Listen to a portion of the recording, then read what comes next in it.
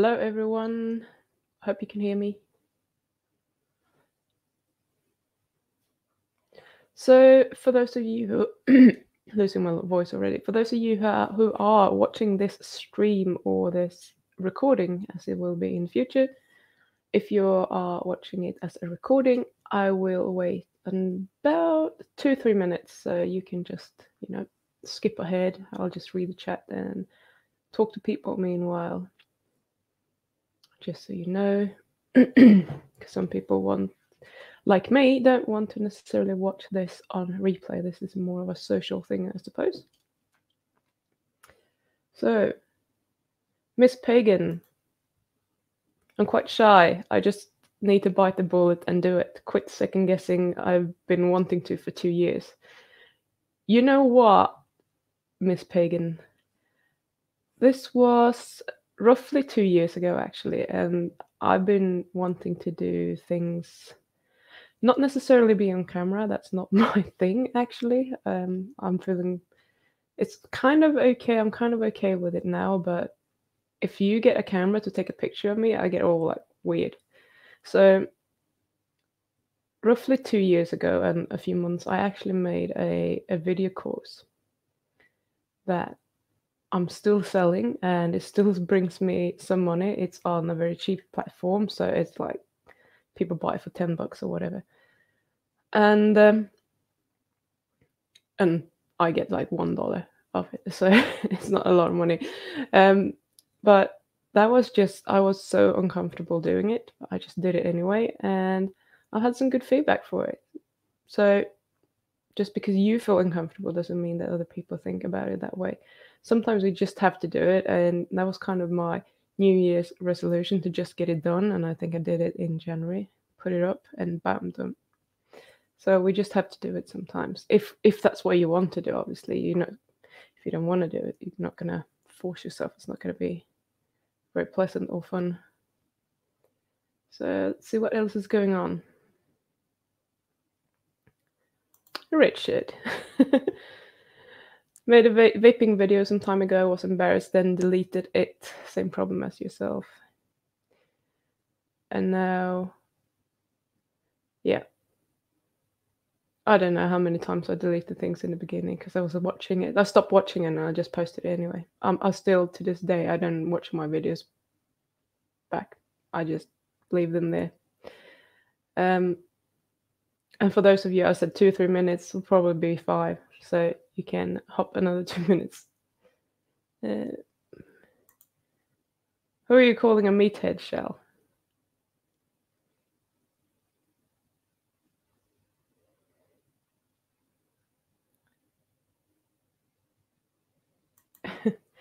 I'm outside and it feels like I might sprinkle at any moment, but I'm getting some sun. Oh, I love sun. You know what? I think that's interesting as well. So stop making videos so we can watch it. And so says Richard. Hi, Daniel.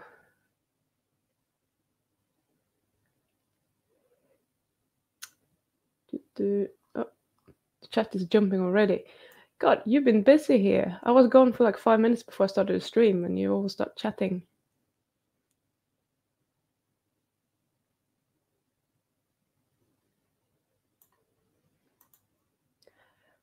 I do mainly biodynamic permaculture and focus on fruits and livestock as well as hunting and foraging. That sounds so great. I want to live like that.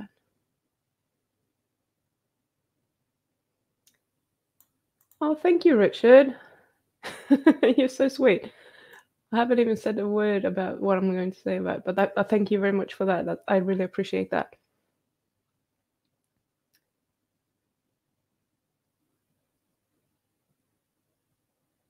Coffee.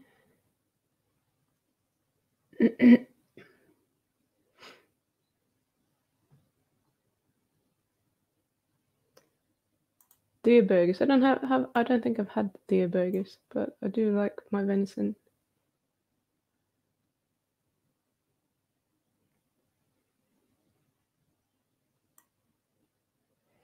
Okay. So we have 23 people here, if I'm not wrong. Have you all given the video a thumbs up? If you haven't, I think it's time that you do that. We're going to start very soon.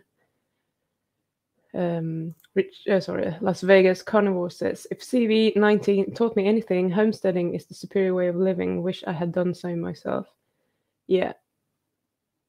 Especially for you guys in the States. I mean, I think a lot of you, I guess it depends on where you are, but you are probably suffering a lot more than many other places in the world. I'm not saying more than most, but here in New Zealand, I'm fine.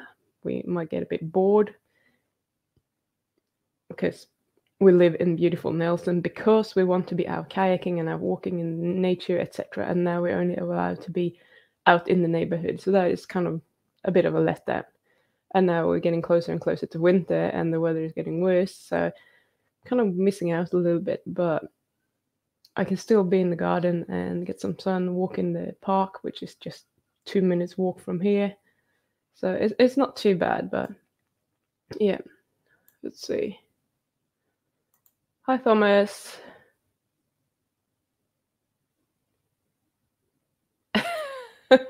Pim pretending to be worried about men history. No, I don't worry about you, not at all. I'm just going to, with the paper that was sent, have a very good theory on why men could actually, well, I mean, we know that I think in China and Italy, it's about 70% men who actually die from COVID-19. And I think there is many more men that ends up in ICU than women, etc. And they're coming up with all of these ideas about it being, lifestyle factors like smoking. Men had more cardiovascular disease. And I even heard someone say something along the lines that men, I don't buy this one myself, that men have more respiratory diseases when they're older. And I don't think that is true. So they're trying to find something that explains this, but I don't think anyone's found anything that is that valid. I suppose smoking could be it, if that is true, that is, 70% men. Would the smoking count for all of them? I don't think so. And then you obviously have the one with the immune system that women are slightly less prone to viral infections. Women's immune systems cope with that a little bit better in general than men, but would that actually account for that huge difference in how many actually die from different things? Here in New Zealand at the moment it's 50-50. 2 days ago it was 100% women.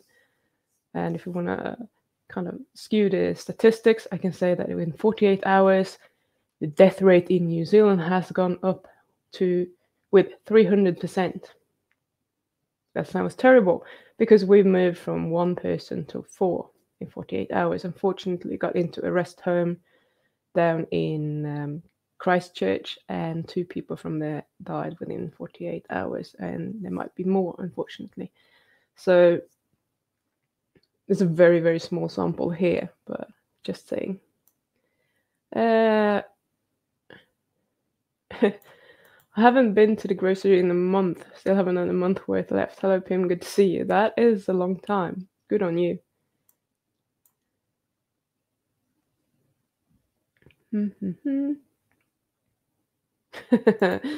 I'm weird about cameras too. Yes.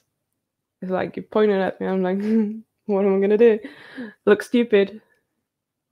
Daniel says, I'm just weird. Well, maybe we should just make a weird club because I think we're all a bit weird in many ways. Thomas says, please give up my best and let him know that 3 months after having the virus, I still have bouts of extreme fatigue and joint pain. That sounds awful. So I'm wondering what that is about. Still fatigue and still joint pain. I mean, there could be some severe inflammation, obviously. If it has triggered something else, it could trigger, viral infections can trigger autoimmunity. So I would just try and take care of your immune system as well as you can. Oh, thank you, Shell. You're so sweet. Harry invited me to co-host, but I'm a bit weird out by idea. Still, also no privacy at home at this moment. Doesn't matter. Oh. Oh, Sarah, I missed that. Thank you so much for the super chat, Sarah. Happy Easter to you too. It's because this the chat just jumped again, so I saw that one. Strange, they didn't come up on the screen for me, but thank you so much. I appreciate it a lot. I have an awesome chat. Yes. We love you, Pim. That's why we chat so much. You're chatting with each other. You're not chatting with me, which is good, by the way. Don't take that as criticism because I like it. Yes, it's the party before the stream. It's becoming a tradition. Yes, I said we will start after 2-3 minutes. It's 10 minutes now. I'm so sorry if you're watching this on replay. You will have to kind of keep scrolling forward, but I'm having quite fun here. And I want to read the chat before we start so I know where we are.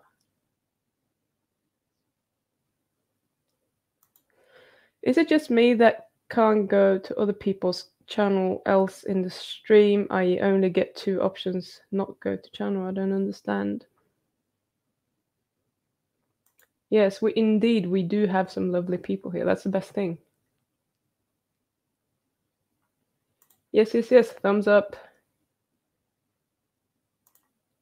Thanks in the house. Thumbsing up.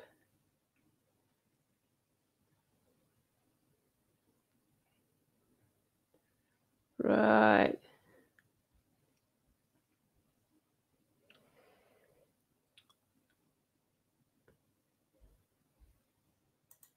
Okay, click on people's image. Is no one able to go to channel?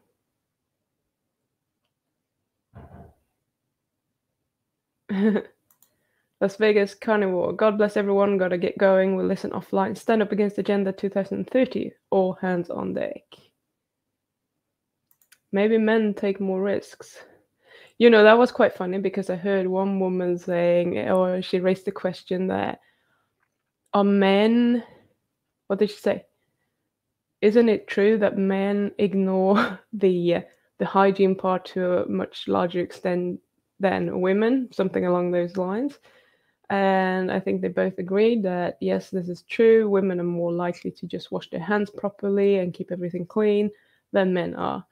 However, that wouldn't account for the increased death rate. Maybe if we saw, I don't know exactly what the numbers are in terms of how many get sick, etc. But usually you have a household with both men and women in most cases, where we have families anyway. And if the men then would contract this disease from not washing their hands, and they would most likely give it to the women as well, wouldn't they? So, you know, I'm not sure about that. They're just trying to come up with something.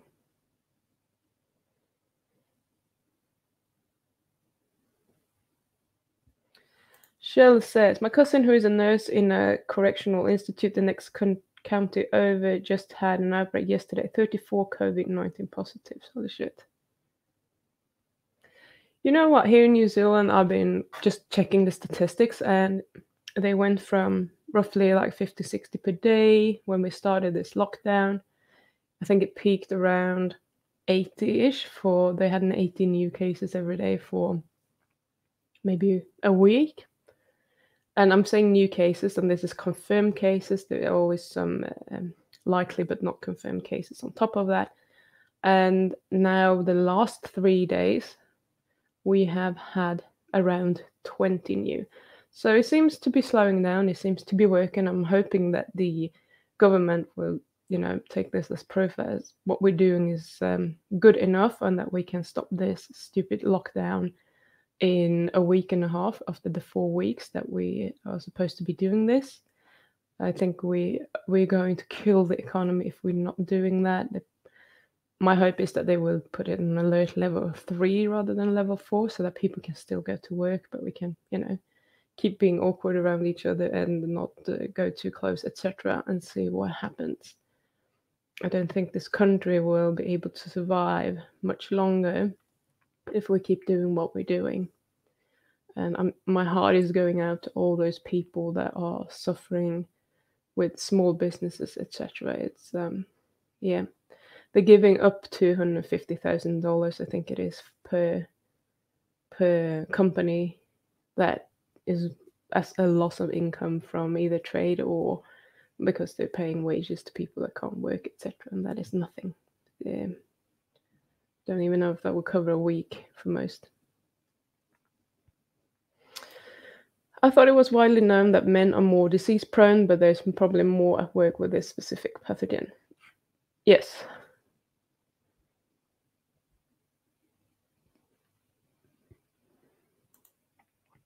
Think about it. Isolating Luke-minded.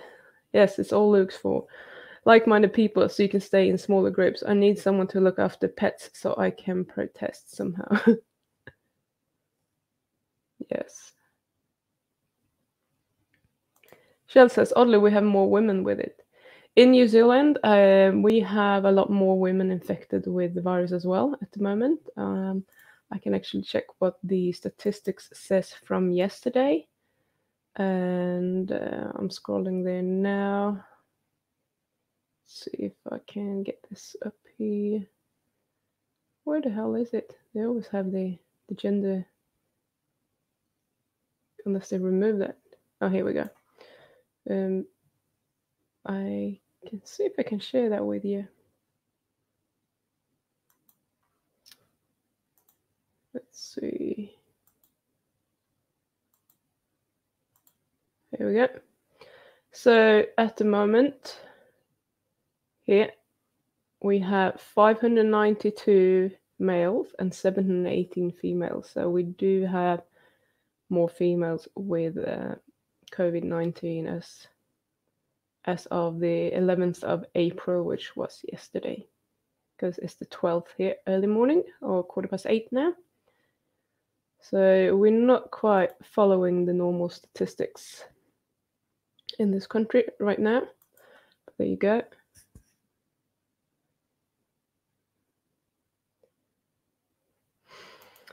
Mara says, I think it's possible men are generally exposed to health risks in their exposure while working due to the type of jobs they do.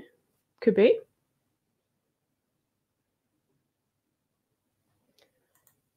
Ness, Ra. I have something to share with you in 1 second. Men do the tough jobs, get less compassion than women and children. The red pill had most of it covered, not all for sure. So, Nesra, let's see if I can find the... Okay, so this book called Immunobiology, Kenneth Murphy and Casey Weaver. You can find it on Amazon. Seems to be a really good textbook about immunology if you want to learn the basic stuff. So I'm assuming now that you don't have a lot of knowledge, you just want to learn something. Unfortunately, all these kind of textbooks are always quite expensive, but this one is from 2017, so it's not the most up-to-date one. It's kind of up-to-date. I think most of it's probably good anyway, so you might be able to find a second-hand one somewhere. But this is what's included. So first they have basic concepts in immunology, innate immunity, etc. How you recognize antigens and how that whole process works with presenting the antigens and developing B and T lymphocytes. Yeah, so all of this. It's a good textbook, I think. I haven't read it myself. It has a lot of good reviews. It has a good overview of everything that is in this. I would probably, if you want a textbook, I will look at that one. But you might also want to consider getting something like, let's see what it went then. Something like an essential hematology textbook like this one. I actually read this one when I was studying. It's actually quite good. So that could be if you want to learn more about the actual white blood cells. That's pretty good. What they look like, how they function, different diseases, etc. So if you want to kind of move over to that sort of thing, scrolling like mad. Oh, what's happening? Clearly I can't drive this, so there's a little bit of about stem cells, all of these things that you probably, I don't know what you're interested in, but hematology is interesting, but it can be quite daunting when you get to learning about all the different blood groups, etc. You probably want to bang your head against the wall.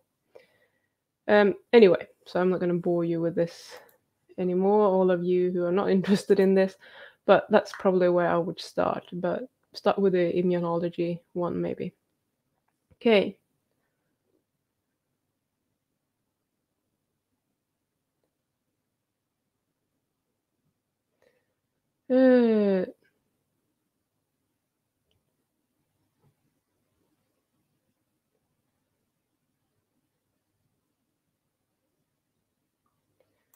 I don't know what you're talking about. I'm kind of lost. I don't understand. Can't you go into different channels or what's actually going on?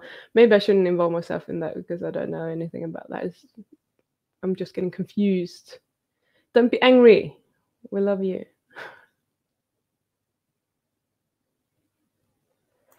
So seems YouTube has removed the option to go to channel. Gonna make imposter accounts tougher to detect.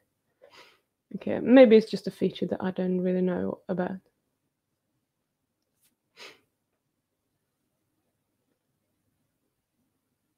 The only video I've ever made on YouTube is a Harry Potter vid. Good.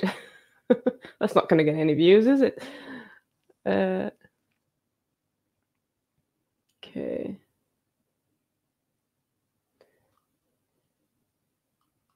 Where are you? It's jumping.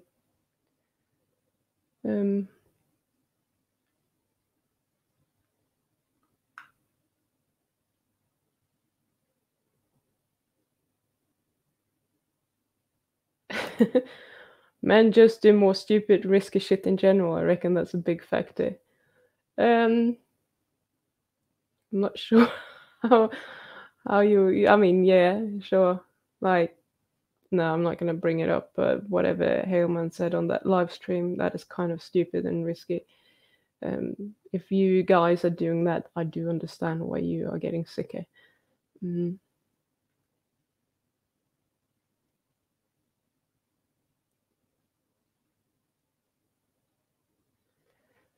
Itchy says, think women generally live longer than men anyway, but could be wrong. You're not wrong. That's correct. Bigger frames, body mass, more ACE2 receptors, probably. Well, we're going to discuss that soon when I'm actually starting. Also, men have more hematocrit.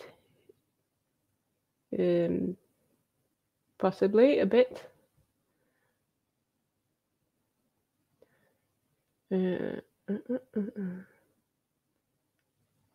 Oh, he's up. He was still snoring when I started. And the chat is jumping. Now Bart is here, taking over the chat.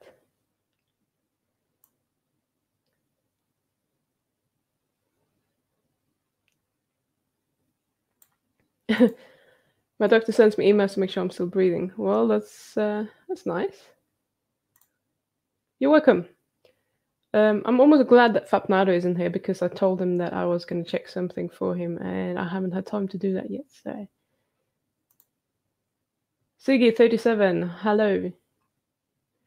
Okay, so that's actually all of it. I'm caught up now, so now we can actually start.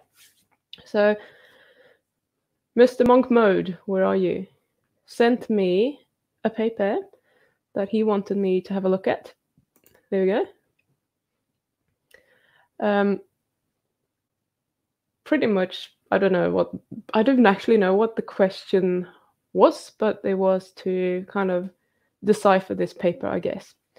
So I'm just going to bring this up. Just got the first book you mentioned, hefty 900 pages. Yes. So that's the thing with these kind of textbooks. That's a textbook that you would give to someone that is studying whatever I studied or any kind of undergrad program. it is understandable if you have some sort of, you don't even have to have any knowledge about anything before. They're usually pretty basic in the beginning, but they do explain everything how it works in theory. And from there, you can actually start reading on your own, maybe read some research papers, etc., to see what's going on if you're interested. So cool. Then you can teach me everything, because you know what, when you're studying, you forget a lot of things and you don't have time to read all of it anyway. It's usually what happens.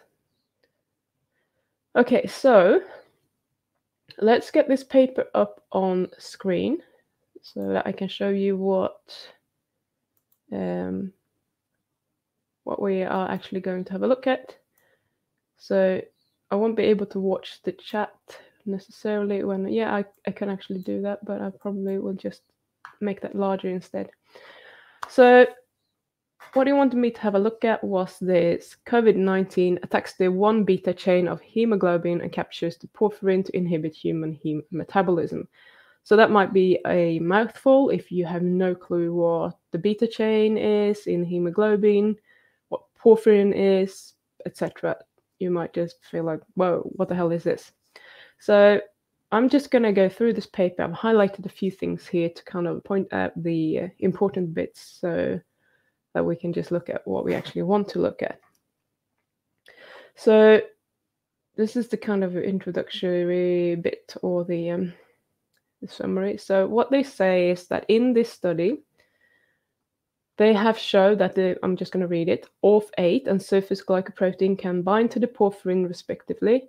At the same time, ORF1AB, ORF10, and ORF3A proteins could coordinate attack the heme on the 1-beta chain of hemoglobin to dissociate the iron to form the porphyrin.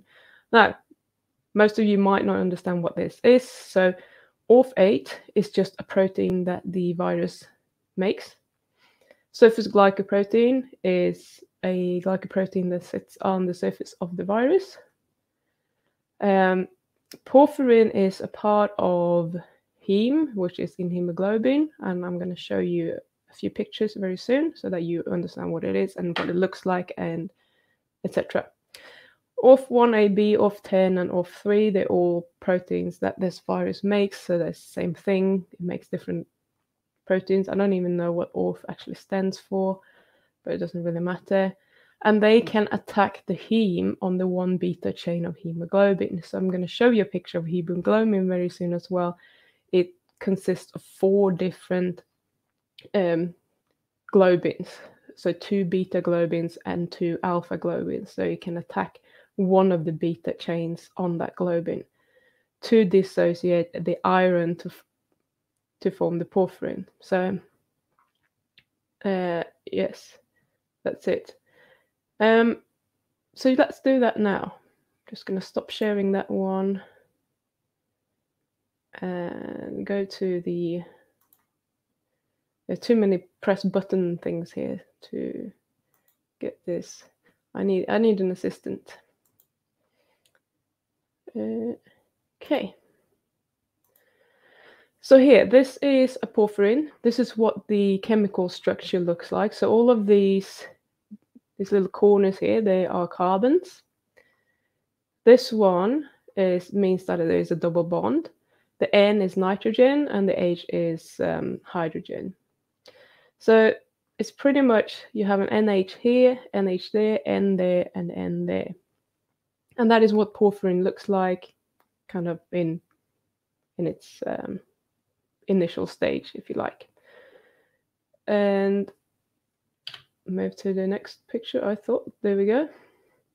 So this is the same thing. There are some side chains here on the porphyrin, but just ignore them. This is still the porphyrin, this structure here with the N and the NH.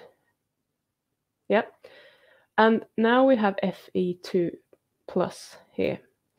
And that is ferritin, as in iron. So this is an iron, a 2 plus iron. So if we go back here, we can remove these, because hydrogen, when they are in iron form, are always 1 plus. So when we remove these, you will have a negative charge on the nitrogen here. So when we put in a 2 plus charged iron, it can bind to these nitrogens that are now minus. So it's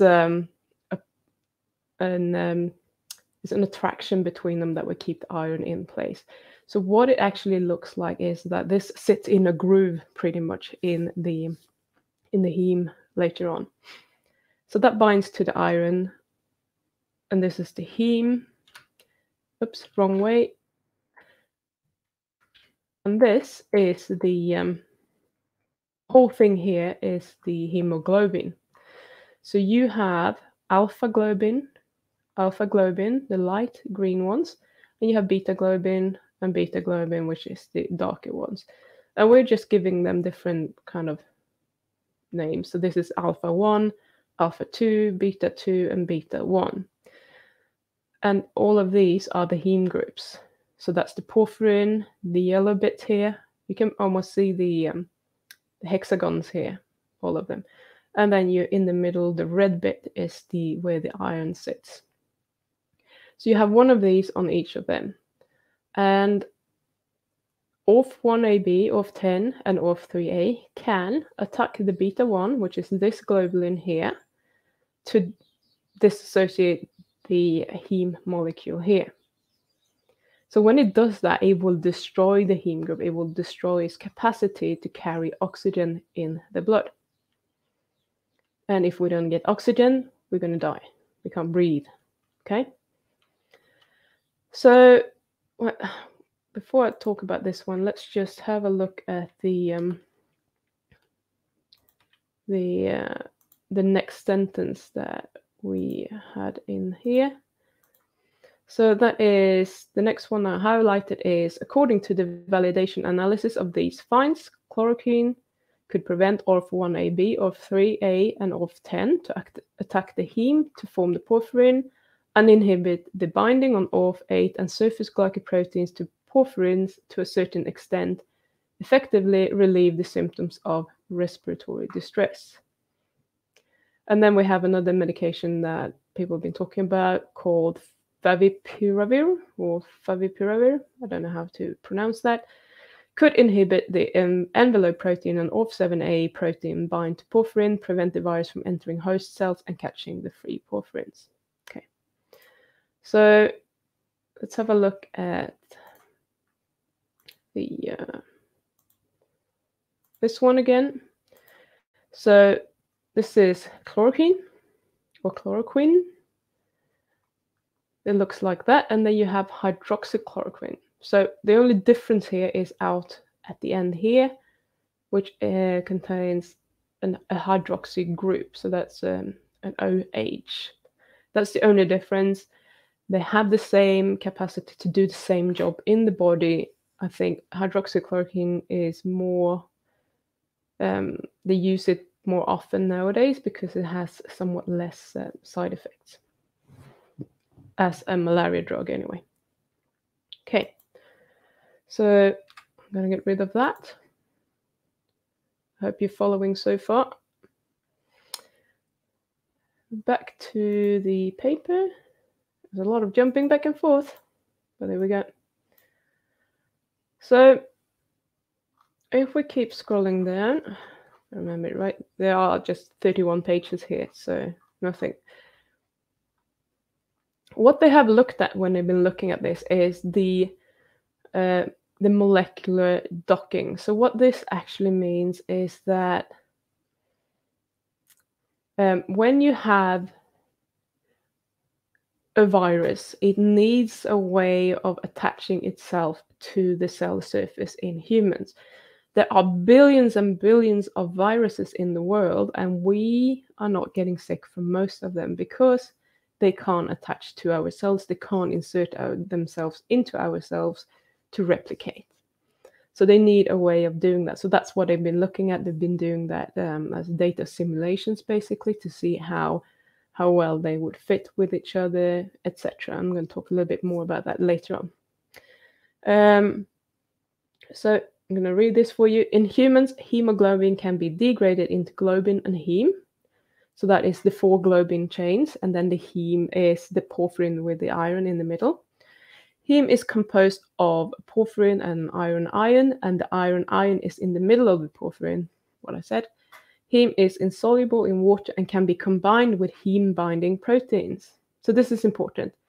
Heme can't just float around in your blood. It needs to be bound to heme-binding proteins to be transported that way.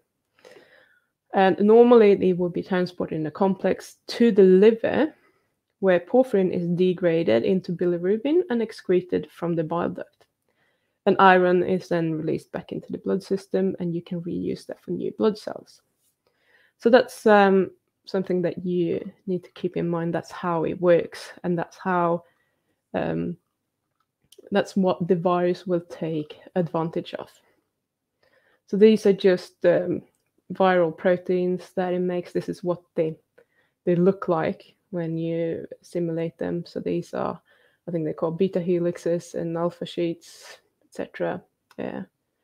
So yeah, probably not that interesting to you, but so virus non-structural proteins bind to the porphyrin, and non-structural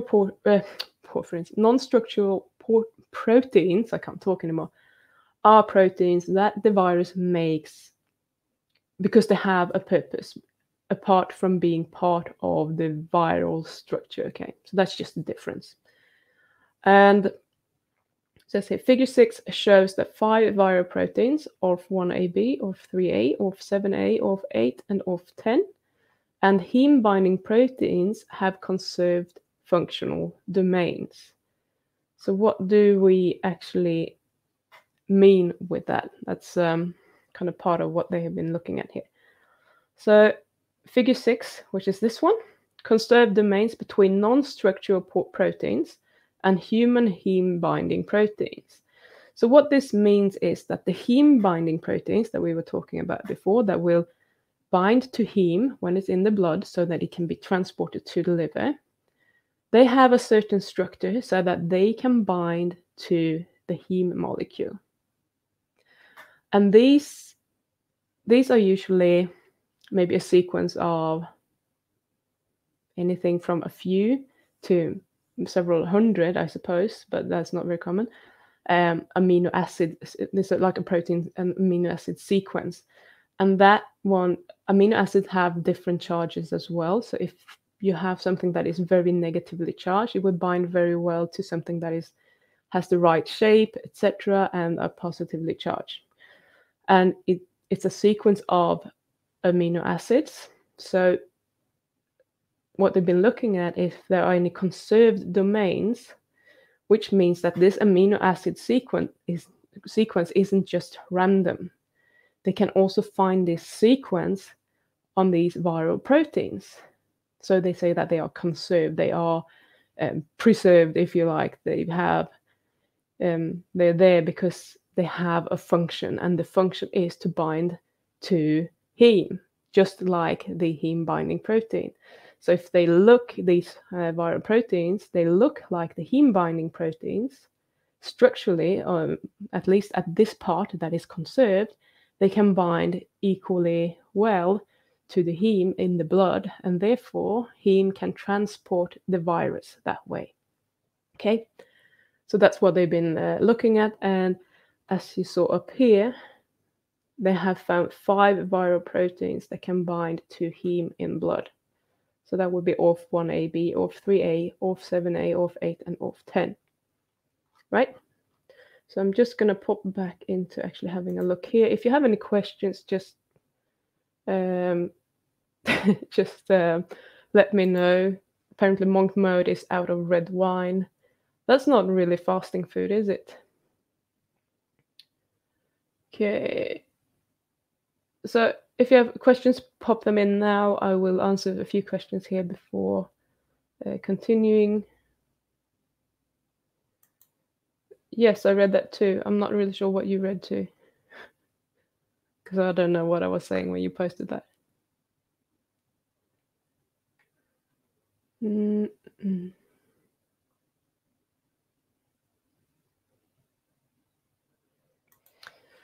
Any significance of the mirrored positions of the globulins, or that's just for illustration? Okay, so I'm gonna stop this one, get the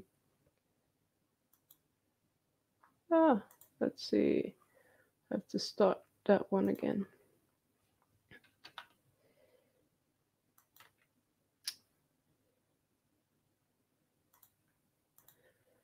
So globulins.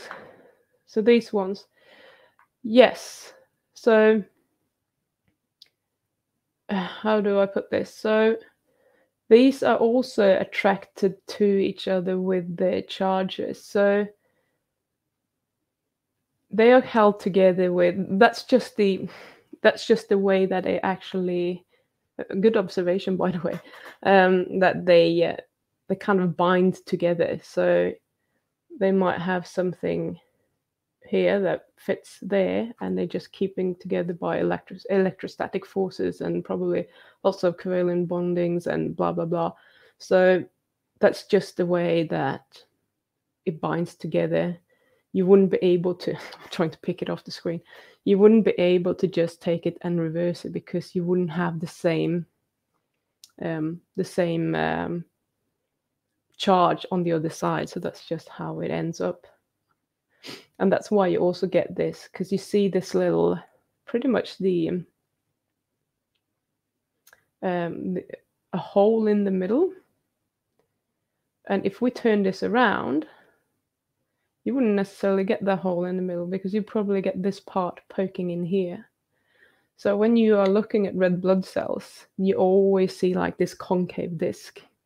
And that's probably how you want them to be, because that way they are much more flexible, can squeeze through the capillaries, etc., and not get stuck. So you want something that is symmetric, I guess. So if it was turned around and just, bound in different ways every time, they wouldn't be very symmetric. I don't know if that's a good explanation, but that's just, it's all depending on the charge and what amino acid sequence is there and how they fit together with other amino acid sequences on other proteins, etc., when they binding. So they just, they just fold in different ways. And that's how hemoglobin folds. Right. Does extra oxygen saturation help in any way? So help with what exactly, Richard? Ask me again and tell me with what they would help with.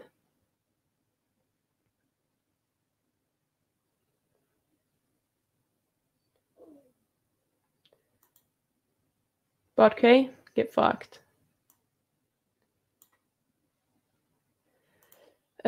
Think that oxygen saturation is like immune function. Optimal is great, more or less saturation is detrimental. Could be, yes, absolutely. Monk mode, this is fascinating stuff. It is, and sometimes it's just doing my head in, but it's very interesting. And when you finally understand it and you're like, oh, okay, is that how it works? It's actually quite cool. I understand there's a limit at Nasra. Was just thinking it might help if you are not transporting oxygen properly, balancing with extra, just a random thought. You can't hyperventilate if you want to get more oxygen in, but that is not necessarily going to do anything for you unless you are low on oxygen. So if you are ill and you have had, I have like hairs tickling me. There we go. If you're ill, if you are sick with COVID-19 and you can't get enough air in, or it feels like you can't, you are hypoxic, you don't have enough oxygen in your blood, then extra oxygen would probably help, because that is pretty much what this paper suggests, that what is happening is that we are destroying our blood cells and therefore the oxygen carrying capacity, which means that we won't have enough oxygen for all our tissues and the brain, and eventually we'll probably die.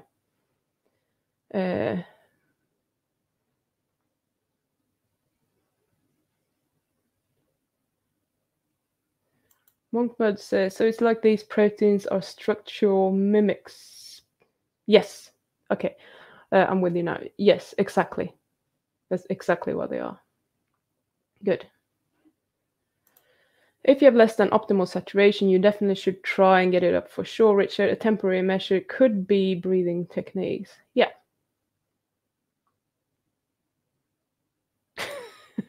Perfect breakfast conversation. Good. Yeah, viral proteins hijacking my hemoglobin, and not just hijacking, they destroy it. Um,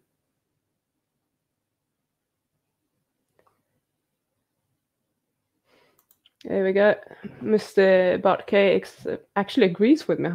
Holy shit. So we all have to take notes of this. It says exactly the mirror globulins allow the hemoglobin to form structurally.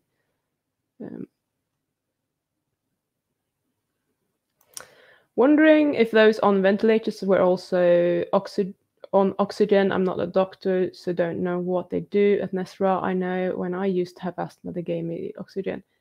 I suspect that they do that.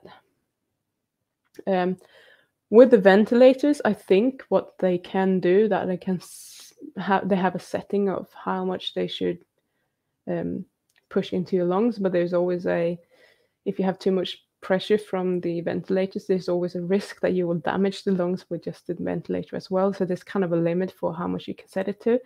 If we have any medical professionals here, you feel free to correct me if I'm wrong on that, but I think that is how it works. I'm just a biomedical scientist. I don't do doctor things.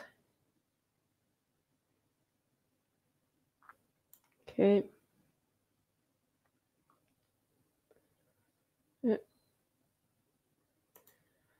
If it's attacking the heme, one would think the only effective option would be to perhaps inject fresh red blood cells. Your thinking is kind of good, but when we go through the paper a little bit further down, you will see that that might be one of the worst things you can probably do.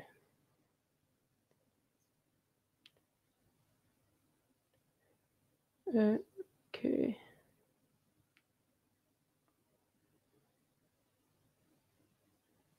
Did I say good?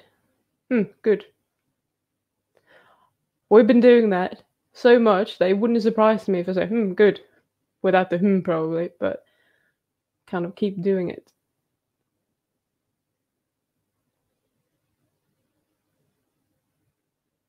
Okay, so I'm right. I like being right. Thanks, Itchy. So I guess that's how ventilators work then. Okay, we can jump back to the paper again. Good stuff, good stuff. Let's see where we are. Okay, so we covered that, and we now know that they have conserved domains which can bind to the heme, just like heme binding proteins do. Okay, so did I? So, why did I highlight just that one? Can't even remember what I wanted to say with that. So I've highlighted the ORF7A protein and the porphyrin had the highest binding energy. So out of these, I assume, just scroll up here.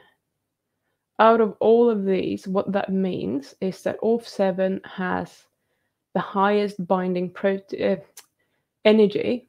What that means is that it takes most energy to break the bond between porphyrin and ORF7 out of all of them. So that means that it's a strong binding. It's hard to break that binding. So it's very likely to sit there, and it's likely to cause problems for us anyway.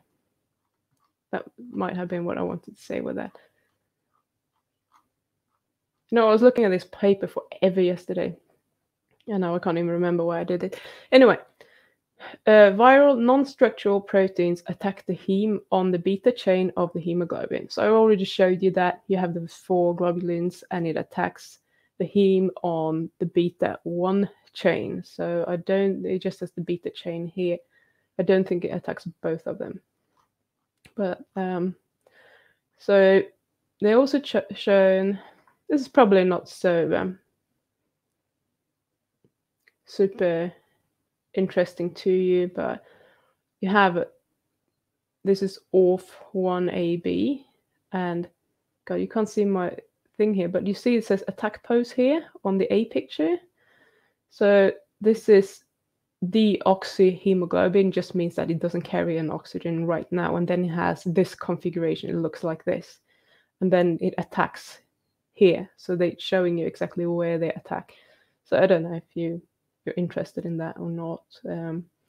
When it's oxygenized in like in picture E here, you have the beta here, and the attack pose is totally different, and this is from ORF10, for example. Okay, so let's have a look at the chloroquine. So this is validation for the effect of chloroquine phosphate. So the chemical components in chloroquine phosphate compete with the porphyrin. So they compete with the porphyrin and bind to the viral protein. What that means is that the where the porphyrin binds, the sequence on the porphyrin that binds to the virus, that sequence on the complementary sequence on the virus can also bind to chloroquine. Okay, and when chloroquine is bound to there, porphyrin cannot bind to the virus, and therefore chloroquine will prevent the virus from binding to porphyrin. So the chemical components in chloroquine phosphate compete with the porphyrin and bind to the viral protein, thereby inhibiting the viral protein's attack on heme or binding to the porphyrin. Okay. The binding energy of chloroquine to E2 glycoprotein of the virus is blah, blah, blah, whatever, kilocalories per mole, which is about half the binding energy of the E2 glycoprotein and the porphyrin. So we're going back to the binding energy. So if it's half the binding energy of the E2 glycoprotein, which is the viral protein, and the porphyrin. So that means that the E2 glycoprotein binds much stronger to the porphyrin than chloroquine. So they have concluded that the chloroquine has 1/3 chance of inhibiting viral E2 glycoprotein and reducing patients' symptoms. So when you have a binding between the chloroquine and, between the porphyrin and the virus, that will still happen in 2/3 of the cases between the E2 and the porphyrin. But as you saw, there were 5 different ones that can actually bind to porphyrin. So that's just one of them. And then they were also looking at the binding energy of chloroquine and envelope proteins, and that's just 4% of the binding energy. So that's not going to be very efficient. They also had a look at a nucleocapsid phosphoprotein, which is in the shell around the virus, and that was just 1.4%. So that is pretty much fuck all. It's not going to help a lot at all. In 1% of the cases, it might be able to block that, but that's not even that. It's very weak, it's going to fall off easily, and I imagine that the virus is just going to come and push it out. Then they had a look at the binding energy of chloroquine and the ORF1AB protein. And that is an 8-fold increase in the binding energy between those. So that means that is actually quite efficient.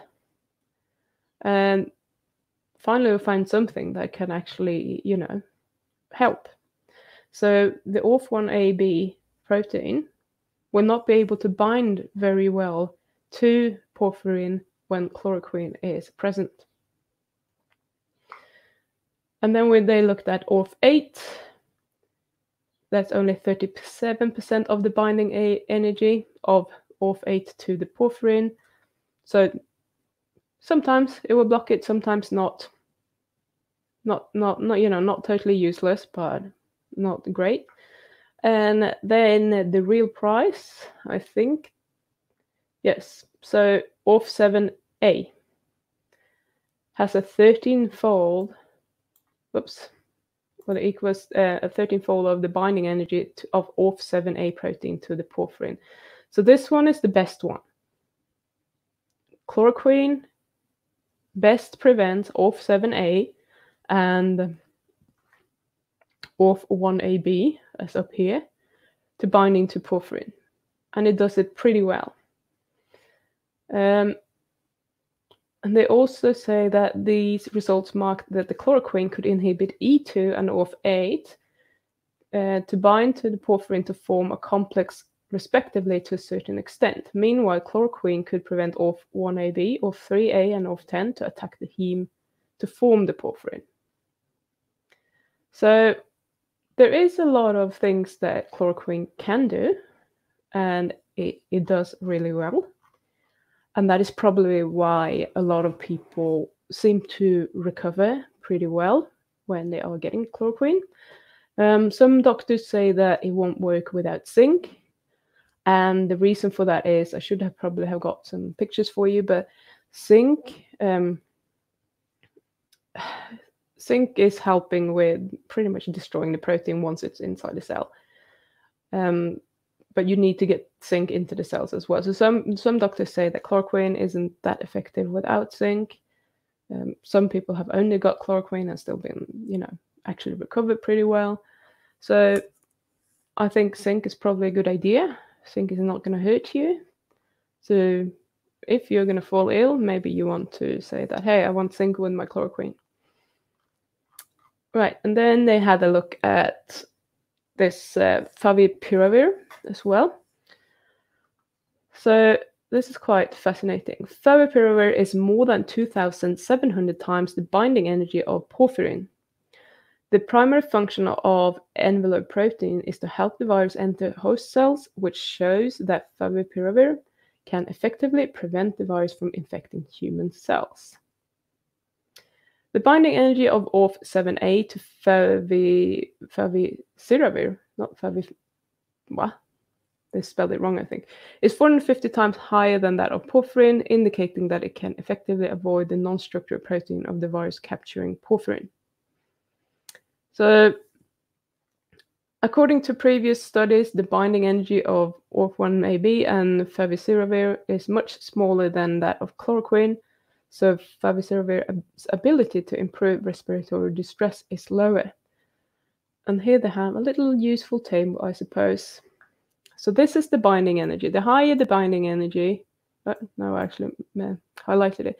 The higher the binding energy, the harder it's going to be to break this bond, the better it's going to work. So as you can see, this one is super high. That one is super high. That one is super high. That one, oops, I'm missing half of it. Oh, God. That one's, I'm doing it again. Never mind. So we have a lot of places where we can start. So porphyrin and favipiravir. So this one is going to be effective against the envelope protein, against ORF1AB, and against ORF7A. Porphyrin on its own has a higher binding energy with the virus particles for these three. So none of these medications can block always that the virus can bind to our cells, etc., or to porphyrin or heme, but they can be quite complementary. So I'm not a medical professional. I'm not going to say that, yes, we should be using chloroquine and favipiravir together, because I don't know how those medications would react together. And having said that, I don't know anything about favipiravir and the side effects of taking that drug. I know a little bit about chloroquine, and one of the things that could happen is, you can get heart arrhythmias and that sort of thing, and it's not something that you want to have. So if you are really ill with this virus, I wouldn't hesitate. I would take chloroquine definitely. And I would take zinc with it probably. But there are people who are taking it as a prophylactic. And I don't think that is a very good thing at all.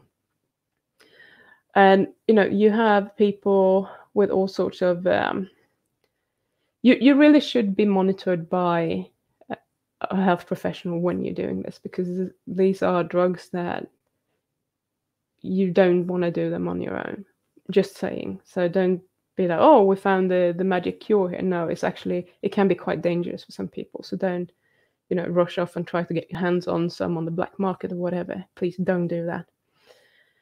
Okay, so I'm just going to read this. The current theory suggests that the novel coronavirus binds to the human ACE2 receptor through a spike protein. As you might have noticed, we haven't talked about spike protein at all so far. It enters human cells in the form of phagocytosis. Infectious disease models indicated that the novel coronavirus pneumonia is highly contagious. Therefore, the spike protein and human ACE2 protein should have a strong binding ability. But there are reports in the literature that this binding ability is weak. So what have we just been talking about for the last 20 minutes? That the higher energy you have in that binding, the harder it's going to be to break it, and the easier it is going to be to form that binding. So the binding between the spike protein and ACE2 turns out to be quite weak, which means that it could probably cause disease, and it probably does. But this might not be the main pathway of how it actually causes this disease at all. It might just be one of the things that the virus does, but it's not very good at doing it. And unfortunately, we saw this first, and we thought, oh my God, that's how it's doing it. But there are more to it than that. So this virus is very clever. It's doing a lot of different things. So sure, this can be a problem, but maybe we should be worrying about the porphyrin instead and that pathway. Okay. And then they say that medical workers have detected the novel coronavirus from urine, saliva, feces, and blood. The virus can also live in body fluids. In such media, porphyrin is a prevalent substance. Porphyrin compounds are a class of nitrogen-containing polymers, and existing studies have found that they have a strong ability to locate and penetrate cell membranes. So they're saying that you find the virus in urine, saliva, feces, blood, and all kind of bodily fluids. And not all of those places have ACE2 receptors. We can't really explain what it would be doing there. If it was binding to the ACE2 receptors in the lungs and wherever that is, then we will find it where those receptors are pretty much exclusively, if that was the only mode of attack that it has. So that's probably not the case. And then they say at the beginning of life, virus molecules with porphyrins directly move into the original membrane structured by porphyrin permeability. So this means that when heme or porphyrin is in the blood and the virus is binding to them, as literally hitchhiking, is using porphyrin to migrate into all our tissues. Wherever the blood goes, it can go. Wherever porphyrin is going, it goes. And porphyrin can go pretty much anyway. So what is this? Can't even remember what the disease is called, but when there's something like porphyria or something, I can't remember. Anyway, where you just produce excess of porphyrin, and that can have, I think it's called acute and something else. And one of them, you will have excess porphyrin in your skin, and you will get very photosensitive and other things. And one of them more attacks your nervous system, for example. So porphyrin can accumulate everywhere in your body and just goes everywhere. So the theory that it's transported with porphyrin to wherever it goes is pretty good. And I think we should consider that this is actually how it works. So this study showed that the E2 glycoprotein and envelope protein of the novel coronavirus could bind well to porphyrins. Therefore, the coronavirus might also directly penetrate the human cell membrane through porphyrin. So the infection is robust. Yeah. So if the porphyrin just, pretty much goes straight through any cell membrane, the virus is getting a free pass to going in exactly anywhere where it wants to go. And we want to prevent that from happening, obviously. And as I say here, I haven't highlighted this, but our validation analysis showed that favipiravir could only prevent the binding of envelope protein and porphyrin. Meanwhile, chloroquine could effectively prevent the binding of blah, blah, blah to a certain extent. Therefore, the infectivity of the novel coronavirus pneumonia was not completely prevented by the drugs because of the binding of E2 glycoprotein and porphyrin was not inhibited. So they are not miracle drugs. They can't just stop everything, but they can slow things down. And one thing is, when you destroy your red blood cells, you release iron into the blood. When you have a huge infection, you have viruses everywhere, and they destroy a lot of red blood cells at one time. What's going to happen is that you're not going to get enough oxygen, so you're going to get hypoxia. You're going to get difficulty breathing, or it feels like you're having it. You're going to get massive infection or inflammation because you're having lots and lots of iron in your blood just floating around there, and that is very oxidative. It's really dangerous to have that high iron levels. And then you get inflammation in your lungs as well. Plus, you might have virus in your lungs as well from the ACE2 receptor pathway thingy-bingy. So that's probably the massive inflammation is probably what is causing this ground glass kind of look when you're looking at the lungs in a microscope, is what they think.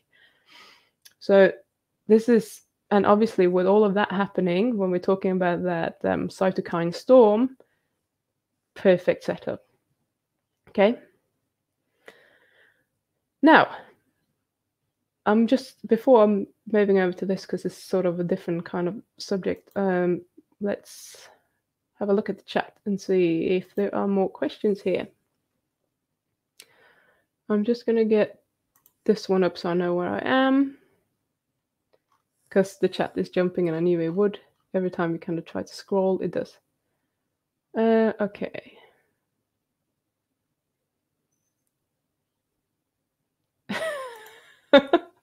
Man, this is interesting. Like I'm watching a documentary or something, but it's interactive. Lol. Would antihistamines help? No, Sergio.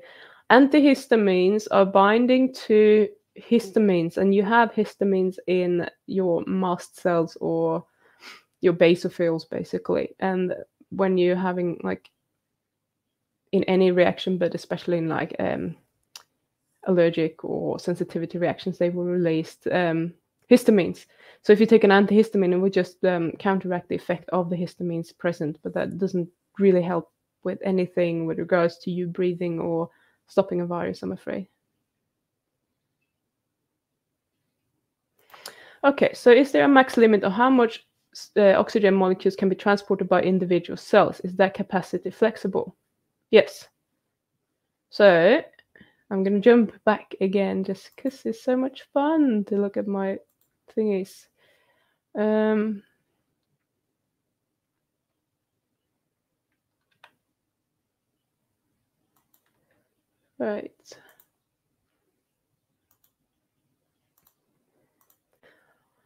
So the heme groups. Let's have a look here. You need iron here to be able to bind oxygen.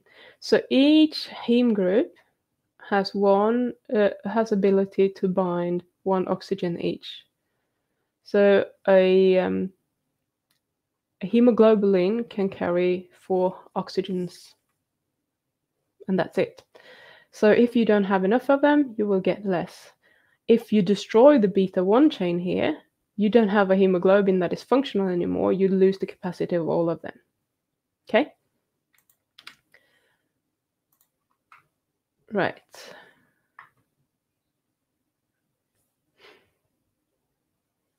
Yeah, so that's the maximum capacity.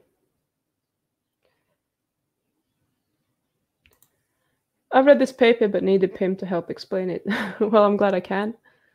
It's kind of doing your head in sometimes, and when I was reading it, there's a lot of information to just sift through. You saw me scrolling, and that's just because they do a lot of, we tested this protein, we tested that protein, and this is the outcome. And not all of that is of interest when you just want to read something and kind of get the results. So most of the time you can just read the intro and it'll actually tell you what we did in the beginning, and it will tell you what the conclusions are, and we can be happy with that. Michelle Toussaint, thank you very much for your Canadian pesos. I appreciate that. If it can go anywhere, can the virus affect the brain? Very good question. I haven't heard anything about it. It could be that the blood-brain barrier is actually is there for a reason to protect the brain. I don't think that porphyrin in a complex with a virus can actually get to the brain. I think that is way too big through the blood-brain barrier. So we might be lucky in that sense. So don't take my word 100% for it. I just see it as very unlikely that it would be able to pass the blood-brain barrier with the size that it is, and no different way of getting in there. Let's see if I can find my way back to the chat. So a fucking sneaky, non-existent imagined virus, isn't it? Yeah. I mean, I love viruses. They're very interesting, but as in I love them because they're interesting, not because they can infect us. When you are in the ICU with all those machines, do you get grounded? And what's in the IV? Sugar water? Maybe they have to feed you something. David, I don't know. I don't work in a hospital. I don't actually know what's in there. I don't imagine that they're grounding people, unfortunately. IV is usually some sort of saline solution, but they can add nutrients to that if they need to. So I guess depends on what the status of the person is and however long they need to be there. If we have any nurses or doctors here, please let us know, because I actually don't know.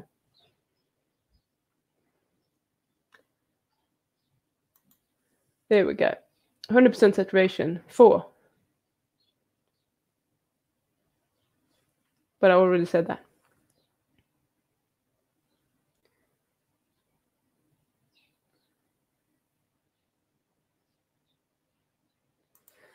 If you hit 100% saturation, you can't actually transfer oxygen properly. No. You're never really going to be 100% saturated. I think it's going to be very hard to do that unless you somehow put yourself under a very high oxygen pressure. So one red blood cell can be 100% saturated, but all of your red blood cells are not going to be 100% saturated at any specific time.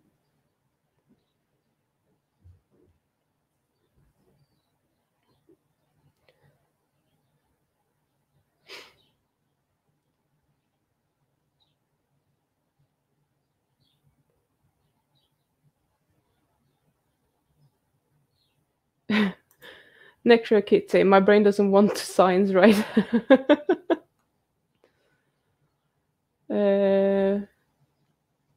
Eat your oysters. Yeah, oysters are good for zinc.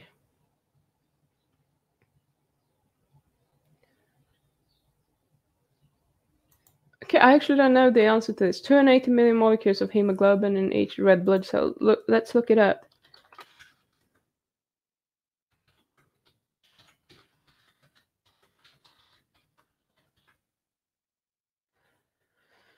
So one red blood cell contains 250 million hemoglobin molecules. There you go. That's a lot.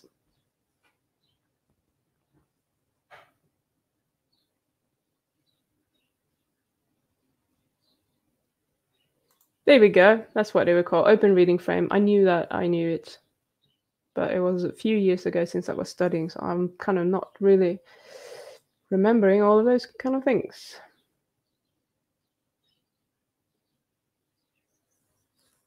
Thank you, Science Unbiased. Love oysters, but not so easy to get raw right now. Wonder if smoked ones in cans are still good for zinc. Yeah, the zinc should be fine. What you want to worry about are like water-soluble vitamins, etc. The zinc is still going to be there whether they are smoked or preserved or whatever, it doesn't matter.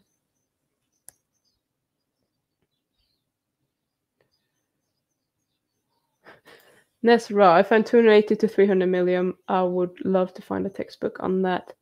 Well, that's where the hematology probably comes in.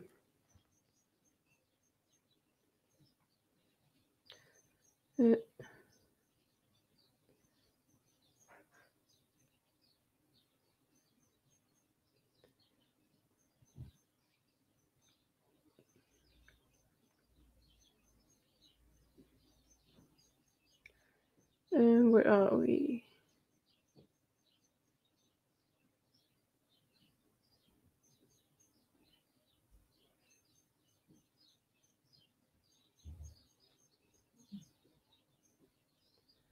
Lots of channel talk here. All carnivores are plant matter in disguise, poison. I see.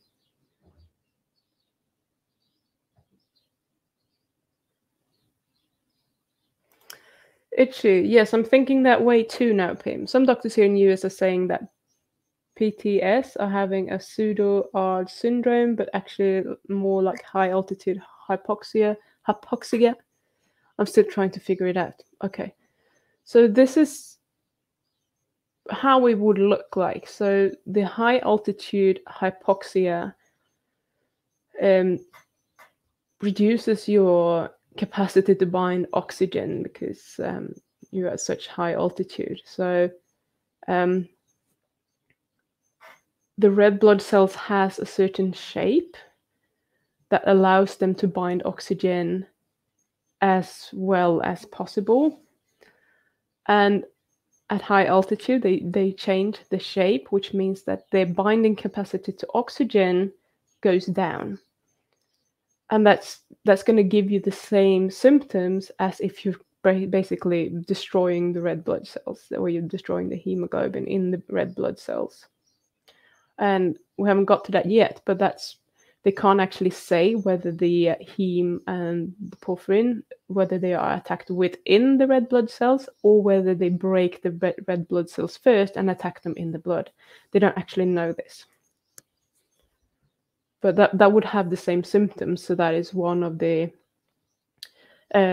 reasons why I think that this theory and this mode of infection is probably more correct than the ACE2.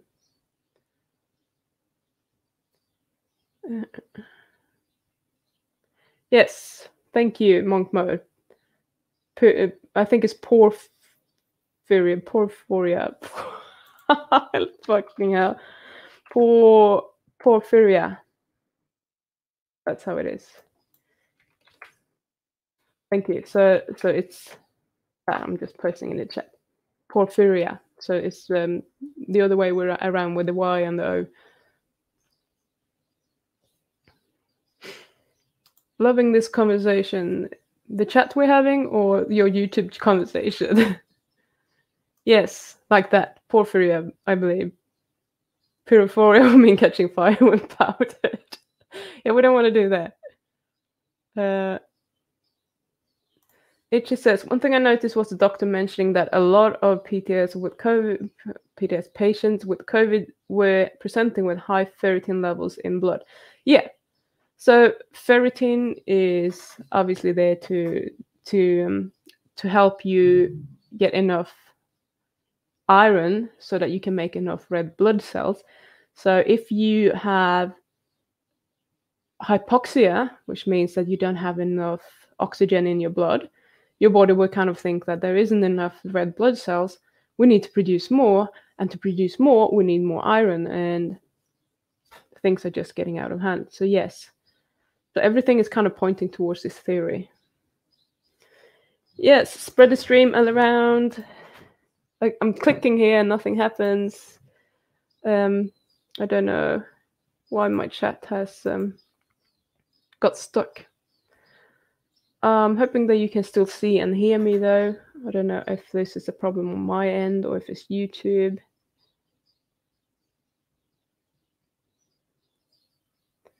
Here we go.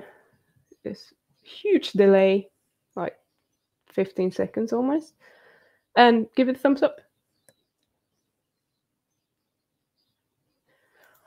So the inflammation caused by excess iron is the disease, or is it just part of it?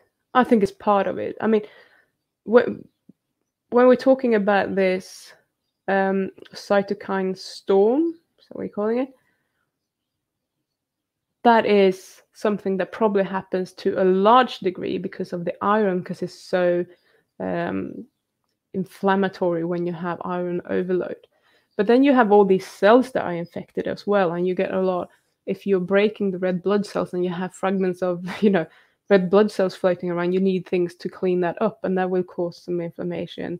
And you have all of these things. So it's, I think the iron on its own is maybe the one responsible for the cytokine storm, but you will have a huge inflammatory response in general because of everything that is going on.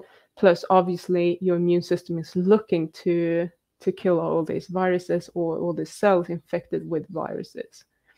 And that's going to be a lot of cells once you get going.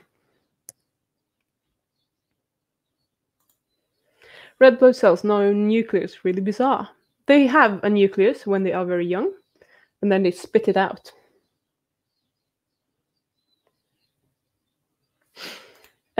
Excessive iron being a symptom of the red blood cells being destroyed, yes.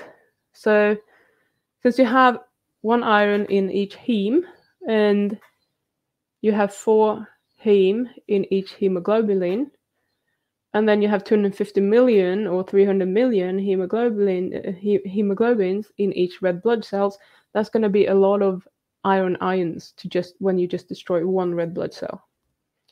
And since they are circulating in your blood, that's where they're going to end up.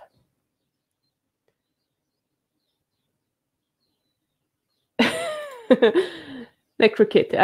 I chat less because I get caught up in listening to documentary mode. I keep forgetting I can interact.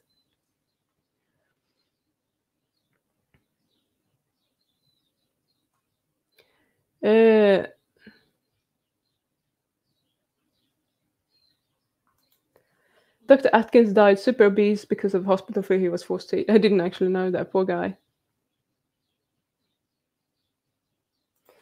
Your equipment is probably grounded to prevent shocks, I would think. Yeah, probably.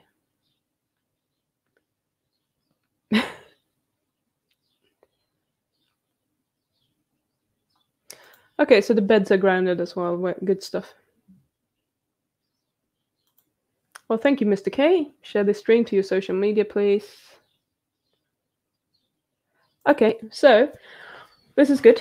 Good question or comment. I saw somewhere that tonic water and zinc had about the same effect as chloroquine. So it could, but so I think from what I've heard anyway, this might not be correct everywhere for every hospital or every patient. The dose of chloroquine that they're giving have been 3 times per day for a week or something like that, a week or 10 days or whatever it was. I think it was a week or 6 days. And if you want to get that dose, you have to drink 8 liters of tonic water 3 times per day. Okay, so that is a lot of tonic water. And then you do it for, let's say it was 6 days, just to make it a bit less. So 8 liters, 3 times per day, 24 liters per day, 6 days. You're going to have to buy a lot of tonic water. I suppose you could probably distill it and get it, but again, as I said earlier, in that case, you will probably get a decent dose, but please don't do that because this is actually a compound that can be quite dangerous for some people.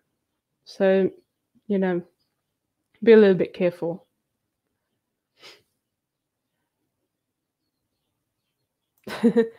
I enjoyed the difference between you and Bart in terms of how you do your videos. Yeah, okay. That's good, I guess. We don't want to be copycats.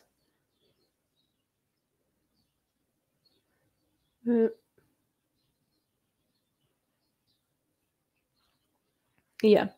So our health department head actually said that today's tonic water does not contain enough quinine, I'm supposed to say, I guess. Yeah, it's not. That's what I said. So 24 liters a day. Do that. Or don't do that. Oh, Richard, you're supposed to be working. This is too interesting. Working on a Sunday morning? Come on. Smash the like button, yes.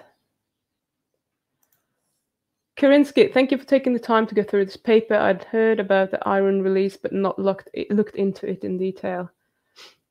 Yeah, it is interesting.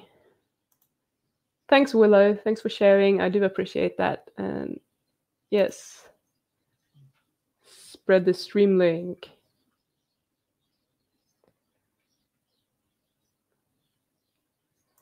So I wonder if this affects sickle cells more heavily. I don't really know, actually. Sickle cells are already more prone to breaking and causing problems. So what they say is that the virus needs porphyrin, obviously, to go in there. So if you have sickle cell and you have a lot of cells breaking already, if there is a component that the virus has to first kill the red blood cells to get to the hemoglobin, then that might actually speed it up because you have a lot more available in the bloodstream. I don't know, I'm just kind of thinking aloud. I haven't seen or heard anything about it. Okay. I'm totally digging up my old microscope from storage. Time to go blood watching. Yeah.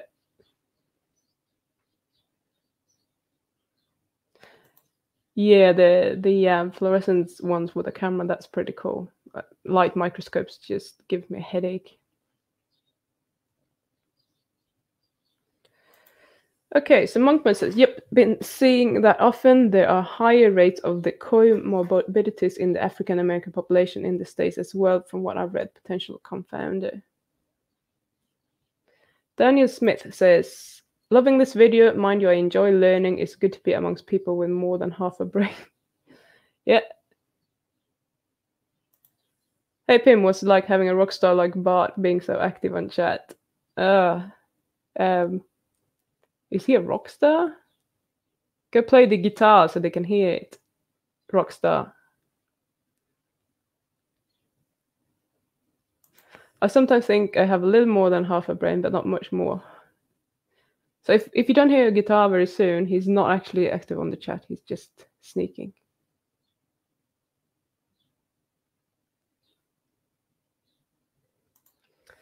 They have a treatment for sickle cells, probably supposed to say. I will have a look for the link of it. Yes, there is. It doesn't mean that it's foolproof, though. So one of the guys on Fast Discord takes chloroquine for lupus. I wonder if that would be a significant advantage. I imagine so. Yes, absolutely. Oh yeah, he heard me. He's gonna go play guitar now, so he's gonna be. Oh, that's the wrong guitar. That's an acoustic one. I don't know if you guys heard that. Oh, Luke, do you not have any friends to share this with? That's all right. I don't have any friends either. Okay, so I'm a rock star as well. Yeah, I'll play some drums during his live stream then. Buy cinchona bark. Be careful, it's easy to take into much quinine. Yeah, I've heard about that as well. You can try that. But you know, guys, you know what? I wouldn't ever, not even for, I mean, for most people, this disease or this illness, this viral infection is not that dangerous for most people. Okay. If you are feeling like you're getting sick, then maybe do it. Maybe buy it now if you like and just have it, but don't start taking it just in case. I don't like taking medications or anything prophylactic just in case. It's better for you long term, probably, to not put that shit into your body, get the infection, build your immunity naturally. But if you're getting sick and you have something at hand that might help you a bit, feel free to take it. I don't see a problem with that. But just let nature, kind of have its go and let your body do what it's supposed to be doing. Most of us will have, an adequate immune response and then be fine again. Tonic water would be a good preventative measure like elderberry. I don't think so. I don't think you will get enough with it. It's just so little that I can't see that it would make much of a difference to just drink a little bit of tonic water. I mean, can you drink 10 liters a day as a preventative? I don't think so. Who can drink 10 liters? It's going to be a lot. You're probably going to die from drinking too much before you get the effect that you want. And you can't dose it properly, which is also a good point. But, but, you don't have to have the perfect dose all the time. If you can prevent some of the viruses from either replicating, infecting the cells, binding to porphyrin, or whatever mode you choose to attack it from, you're going to slow down the disease process. And if you can slow it down, your immune response will catch up with it and take care of it. So it's not always important to maybe get the right dose. It's very important to get the right dose when it comes to antibiotics, because if you're not if you're not taking enough, the bacteria will build up a resistance to it, because you will only kill off an amount, but not all of them. And those that are surviving, they will start, they will very quickly pick up on it and start developing a resistance to this this antibiotic that you're giving. But when it comes to something like this, you can probably just slow it down and your immune system will do its job.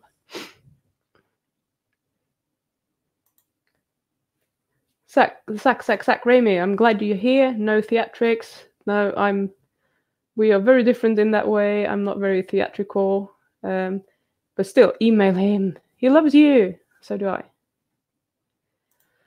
Ivermectin. I haven't actually looked into that myself yet. What I understand from the little I do know about it is that you need a very large dose of it. So don't go to the vets and buy a lot of this medication. Please do not do that. It's probably not safe for you in the doses that you would need to actually use it.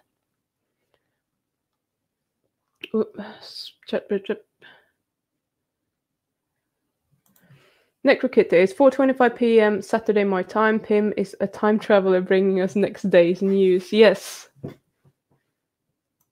Bart has no videos. It's all Yellow Ted and his schemes to take over the world. It must be.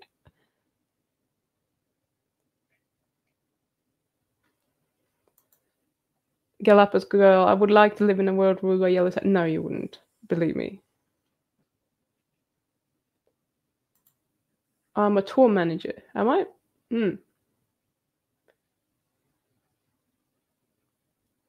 Miss Pagan has to head out, listen to the rest later. Love all your videos. Everyone has a lovely day night. Take care and start making videos. I want to see them. Good. You heard the guitar. Awesome.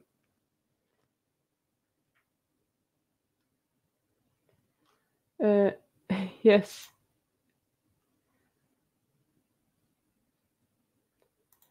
Cut out the junk food, sugar, which most of us do. I think you'll be okay. Yeah. I think a big problem that we have in general is that we are abusing our bodies so much with, food and environment and all of that, those kind of things. And most people are not that healthy, and that's going to be a risk factor, obviously. But then, the fatality rate isn't that high if you consider how much we're actually abusing our bodies. So our immune systems are still doing quite well. Karinsky, thank you so much for your super chat. I do appreciate that. Thank you. So why does the virus have those off proteins? Do they confer any advantage, or are they just random? I don't get it. I mean, they are like anything that you do. They have a purpose. So all these proteins have a purpose for the survival of, or the replication of this virus. So this is a positive single-stranded RNA virus, I believe. And so RNA is we have DNA and it's double-stranded, and what you usually see is this alpha helix that is kind of helixed, whatever it's called, and that is then transcribed into RNA, which will then be it's made into RNA that's transcribed into proteins. So this virus doesn't have any DNA; it has the RNA straight away. And what it usually can do, most viruses, they can use, when they get into our cells, they can use our machinery, if you like, the ribosomes and the whole apparatus that is creating the proteins. And they can just put their RNA in there to get that going, and they will create these proteins, which are the ORF proteins of different kinds, and or new surface proteins and capsule proteins. It can manufacture everything it needs to build new proteins within our own cells. So it's basically in there and it's hijacking our machinery to do whatever the virus wants to do. So one of them would be to build new viruses, because that's kind of useful if you want to preserve your RNA. And the other is lots of proteins that will help the survival of, or the multiplication of, this virus. So clearly the ORF proteins that it's making have these conserved areas that it can use to bind to porphyrin, for example. So they have an advantage, and since it has those, it will be able to replicate and just survive long term. Yeah. So they're not random. If they didn't have a function, they will probably disappear, because viruses they also evolve. So if you have one virus particle that goes into a cell, and let's say we have ORF8, and ORF8 is the only one that will make this virus survive in a human body, and you get something wrong with that sequence, this virus is going to die. But if you have ORF8 and you get something wrong with that sequence, and it turns out that the new protein that doesn't look like ORF8 is an ORF8A, let's call it A because it's almost similar, but it's much better at binding, then this virus is going to get stronger. It's going to bind better to porphyrin or whatever, and it's going to have a higher survival rate than the old version that only produces ORF8. So more and more viruses are going to be the ORF8 producing variant, if you like, and that's going to be better for it. And the same thing it happens all the time, but you have so many, and there's so many things that might go wrong or not, and some of them matter, some of them doesn't matter.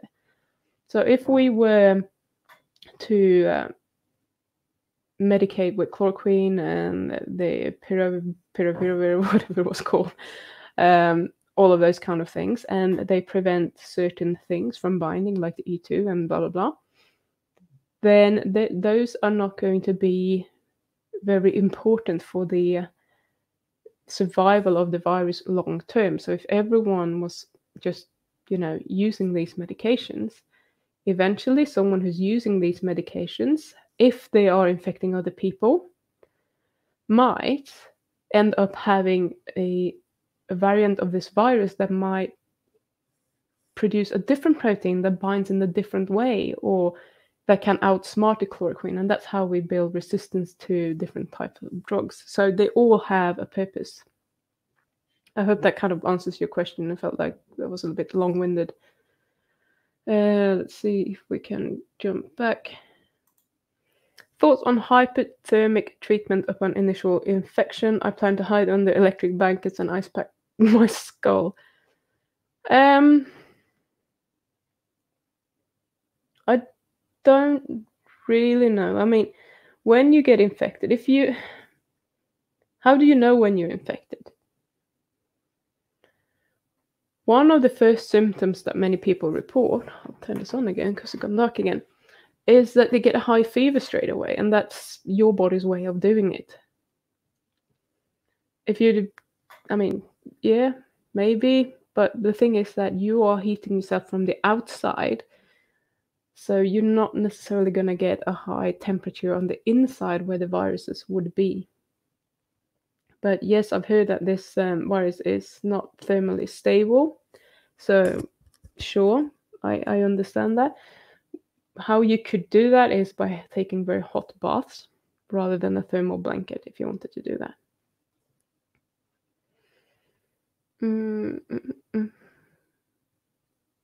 Okay.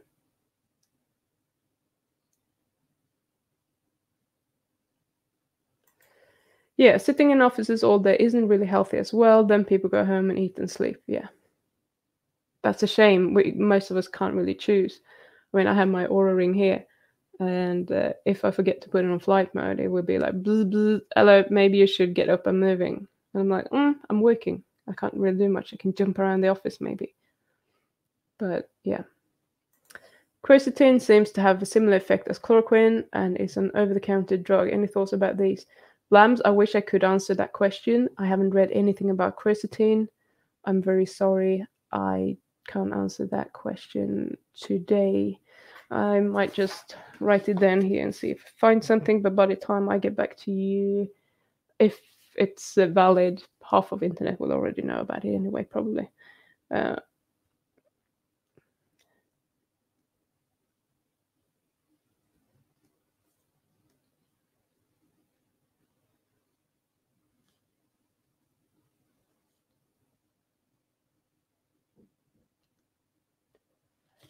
Oh, we have 20 minutes left and I haven't gone through the paper yet.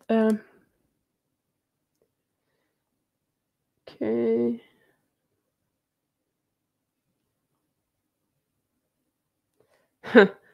Does anyone in this chat believe we're being lied to about the virus? I don't think so. Mr. Natural says they may tell incomplete info, but the virus is real. Yeah. And the whole world being shut down is reasonable. I don't necessarily think that that is reasonable. What it does do, though, is that it gives us a breathing space to maybe those countries like I'm in New Zealand, and it seems to work pretty well from what I'm seeing in the total number of cases we have every day is going down. It started, I think I said this in the beginning of the stream, that we started out on somewhere like 50, 60 new per day because we shut down pretty early in when we started seeing people that were infected in the country. And then it went up to about 90, 80, 90. And now it went down to 50-ish per day for a period of time. And now we've been down to around 20 for the last 3 days or so. So it seems to be slowing down. And most people that they are finding now are in clusters and they can kind of easily identify them. And I'm hoping that we're not going to destroy our economy and that we can, isolate those people and see what's happening, and that we can start things up now when people are more aware of what's going on. Maybe people would be a little bit more careful with what we're doing. And what it does is that it gives us some time to maybe find a way of dealing with this. So maybe if chloroquine is that efficient, then we might be more prepared to take care of those who are getting ill.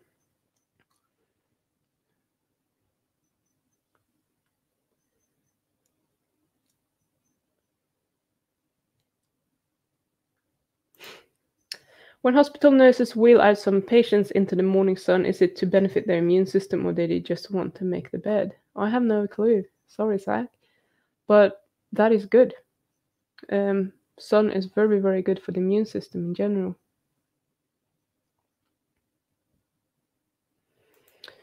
The virus is not only real, but also as deadly as we're being told. The death numbers are not being hyped, any of that. I'm not sure what sort of question this is, but yes, I do believe it's real. The death numbers may or may not be hyped. Either way, there are going to be many, many deaths. I don't think we can, say anything about that. Whether all of those are due to coronavirus or not, it's probably not as important. People are still dead. And but then the statistics with how deadly it is probably hyped because there's so many people who are not diagnosed, and we do need to kind of figure out a way of finding those people who have had it but not even noticed it maybe, or just been totally asymptomatic, or had a very mild disease and not even thought about it. So, but all of that, it doesn't really matter when it's very, very infectious and we're getting a lot of people getting ill. What we need is a way of dealing with that. And if chloroquine and zinc would work, happy days, because then we can start. It doesn't matter if, the whole world is down with the flu for a while, if we're not losing a lot of people that we wouldn't have to lose.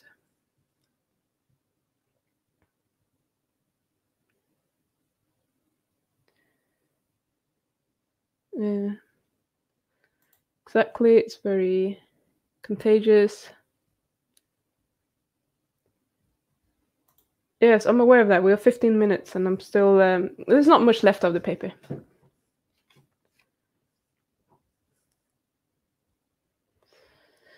Luke says, any info on good antiviral herbal medicines? I usually don't bother with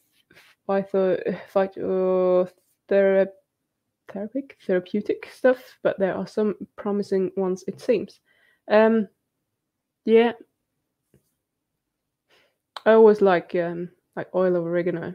It's potent as shit, but it's kind of, you don't want to eat that straight.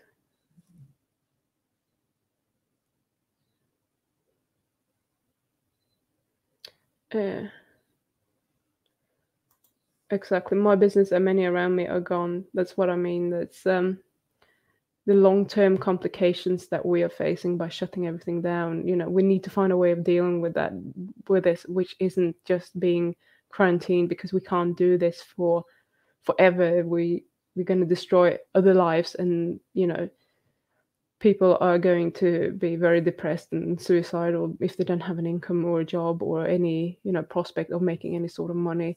People are going to have to sell their houses. They're going to be homeless. You name it. There are going to be many things happening if we can't get the economy going again. Those people who are diabetic, high blood pressure, compromised immune system, etc., should be protected more. Yeah, I think we can agree to do that, and take care of those people and make sure that maybe put together and some sort of package to have those people. What the hell is he doing? Moving or something? To protect those kind of people instead, but we may or may not be successful with that.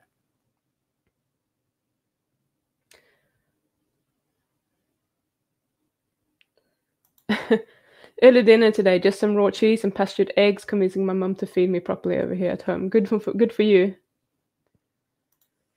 I saw a headline that Sweden might be going to rethink their approach. Haven't read the details. Do you know anything more about this? No, I don't.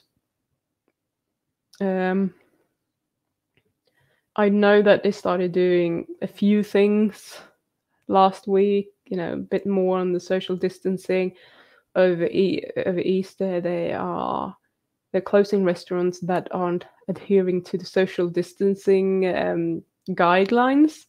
So I guess that I don't even know how they serve their food if they're going to be socially distancing. But sorry, I don't know. My mom, my whole family lives in Sweden, and people seem a little bit crazy, but they're not doing a lot. In Finland, they seem to do well with saunas and cold baths. Yes, they would do, wouldn't they?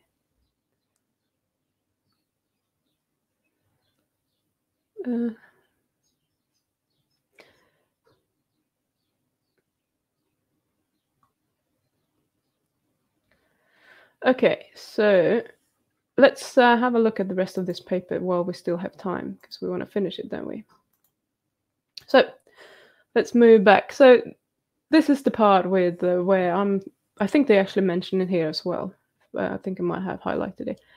But as soon as I saw this title, higher hemoglobin caused higher morbidity, the light bulb just went on. Oh yeah, of course it does. Because what I've been talking about is that when you destroy the red blood cells, you get iron released into your blood, and the iron will cause the cytokine storm, and that is pretty much what will kill a lot of people. Okay, So the more hemoglobin you have, the more iron you have available that you can get out into your blood, the worse that is going to be. So, who has high iron levels? It's not women, it's usually men, okay? So men have more hemoglobin, they have more red blood cells, they have more iron. What's going to happen? I'm not saying that this is the reason that men die to a high extent, but I say that this could absolutely be one of the reasons that men fare much worse with this disease. So here, it shows that the higher the hemoglobin content, the higher the risk of disease. Voila. That's pretty much, I know we were talking a lot about this in the beginning, and it's so simple and there's not much more to add to this, but the more you have of the agent that is going to cause this cytokine storm and cause this inflammation and the whole, the shock of your body, the more likely you're going to be to get it. Now, I wouldn't necessarily say that old people have more red blood cells than young, but we have other complications there as well. So if you have other complications and you're a man, then you're probably going to have more red blood cells than a woman with other underlying complications, health complications as well. So you're just going to add that little bit on top, and that's just going to make things even worse. So this could absolutely be one huge contributing factor to why men in much larger extent die from COVID-19 than women. That they just get this hyperimmune response that women don't get to the same extent. So I'm just saying. So, viral protein infects hemoglobin by the immune hemolysis of red blood cells. Okay. Immune hemolysis is a definite hemolysis brought about by the antigen-antibody reaction. The non-specific hemolysis is caused by physical, chemical, or biological factors. So that what this means is that hemolysis is when hemolysis is when you kind of destroy, or the red blood cells, they break. So they lyse, they get destroyed. So immune hemolysis is by the antigen-antibody reaction. So that would indicate that the red blood cells are infected with the virus. There is some kind of marker on the outside of the red blood cells that signals to the immune system that this cell is infected. The immune system, something in the immune system, will attach to the cell and probably poke some holes in it so that it's just exploding. You're lysing that red blood cell. That is the immune hemolysis. The non-specific hemolysis is caused by physical, chemical, or biological factor. So the non-specific could be when you have like sickle cell disease or other blood cell type disorders, which makes your blood cells either they don't have the right shape, which means that they are fragile. So this could happen when you ask about the globin chains. If you had so if they're looking like this and then bind like that, if you all of a sudden have one that was like that, it would have a strange shape. And that would make it much more fragile and likely to break. So that is the kind of things that are usually leading to a physical hemolysis. And then you have chemical or biological factors. A chemical would be if you are taking some kind of medication that might increase the lysis of the red blood cells. So that can also be the case. So they say after hemolysis of red blood cells, so after the red blood cells have broken down, viral proteins may infect hemoglobin. So we just decided that we have about 250 million hemoglobins inside red blood cells. So if the red blood cell breaks, you'll have 250 million of those in the bloodstream, and then they will be available for infection. And what they then say is that considering that some researchers have calculated that people with some type O bloods are not easily infected with COVID-19, we speculate that immune hemolysis may be the main method of viral protein infection of hemoglobin. Okay, so this is interesting. So blood type O. Okay, if you are blood type A, you have certain things on the cell membrane that says, hey, I'm a type A, and you naturally have antibodies towards type B. If you have blood group type B, you will have little things on the cell membrane that say, hey, I'm a type B cell, and you have antibodies towards A. If you have O, you don't have anything on there. You're just like, haha, don't have anything there. So that means that maybe the A and the B flags on your red blood cells are a way that the virus can attach to these blood cells and enter the red blood cells to destroy them from the inside. And that they don't have the same way, or as they don't attach as easily to type O. And they also say that with some type O blood cells, because we have O negative, O positive, and there's so many blood types that people don't even know that we have. You have I and P and K and God knows what. And they all probably play a role. So some people with type O blood might not just have the antigens or the little flags on their cell membrane that the virus can attach to. So that's why, since they've seen that some people with type O bloods, they're not saying what type O blood, are not getting sick to the same or infected as easily as other blood types, they think that it's actually a hemolysis of the red blood cells before anything else happens. Okay, so viral proteins attack the hemoglobin after the hemoglobin is infected. And I think they want to say after the red blood cell is infected. Resulting from limited computational tools, we cannot simulate whether viral proteins attack hemoglobin outside or inside red blood cells. So they don't know if the attack of the hemoglobin and the binding to the porphyrin happens when the virus is inside the red blood cell, or if that happens after they lyse the red blood cells and you have everything in the bloodstream. They can't really tell you that. But that's not really, I mean, that's interesting and it's good to know, but I don't think we necessarily need to know that right now. It's good if we can prevent it from attacking the red blood cells, because that is just moving one step back in the process, I suppose. But they don't really know that right now. So yeah, that was pretty much it. And haha, I've got 3 minutes to go. So I'm kind of at least finished with the paper in time. So here we go. Let's see then where we were. Oh, I've lost the chat. Okay. Right, so if you have any questions, etc., just ask them now, because some of you might want to go and watch the Nutrition Science Watchdog live chat that is starting in 2 minutes. So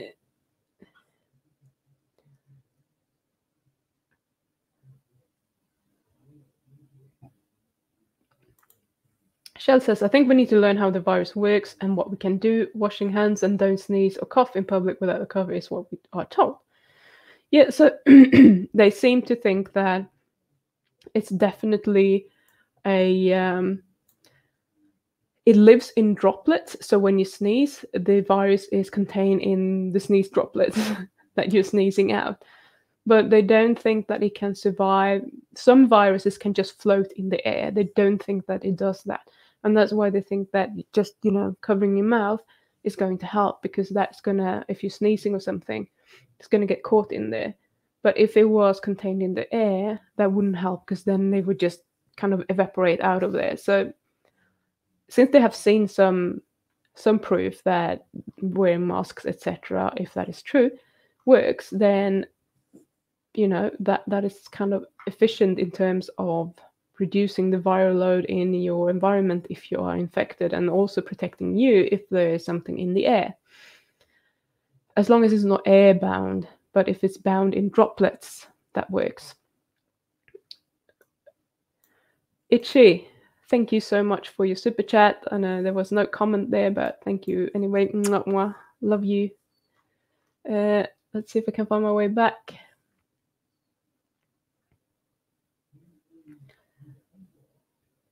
Right, question. So we have science to support women being more resilient than men to diseases.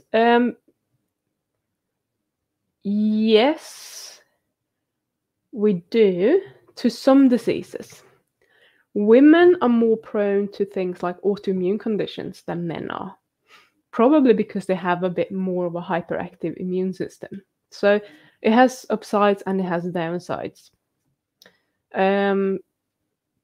Because we have two X chromosomes, we have a little bit more genetic material to work with, and I think it has to do with the different complements that complements are just part of the immune system, different complements that we create that can help with the resistance to them. So yes, to what degree, I don't know. I don't know with bacteria if it's as much as viruses. I would have to look into that to give you a proper answer there, but to some degree, yes. Meditation works too. I'm not kidding. No, it's true. So much of how we react is down to what we're thinking. So if you are stressed, you're destroying your immune system. If you don't get enough sleep, you're destroying your immune system. So meditation can help with the stress on its own, but there's also some proof that just doing that is actually beneficial for your immune system. And if you haven't heard of this Dutch guy called Wim Hof, you might want to look into what he's doing with breathing and mind exercises.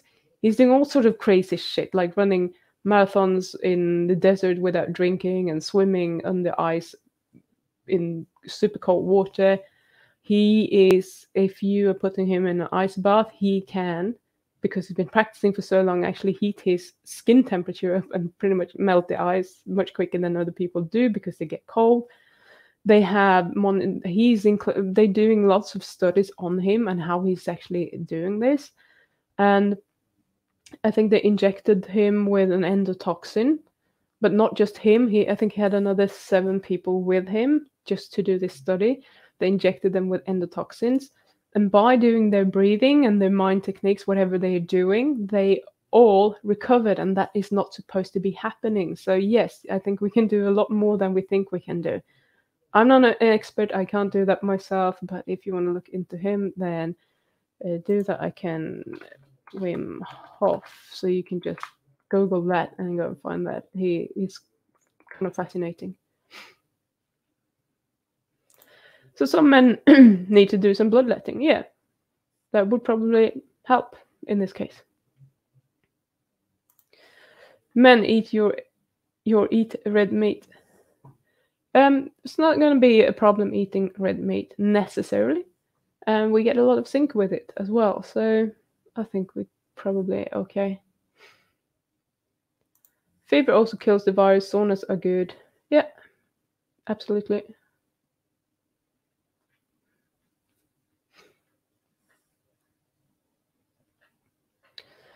What about men on carnivore?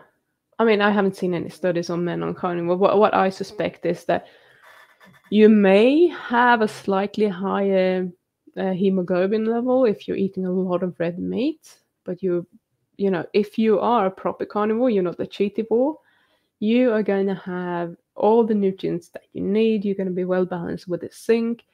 Your immune system is going to be up to scratch. You're not going to be inflamed. You're going to be a lot healthier.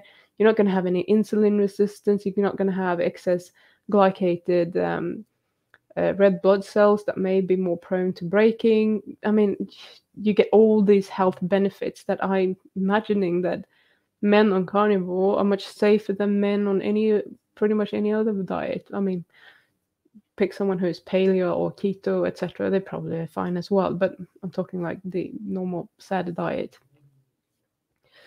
Yes, cold baths improve immune system, absolutely.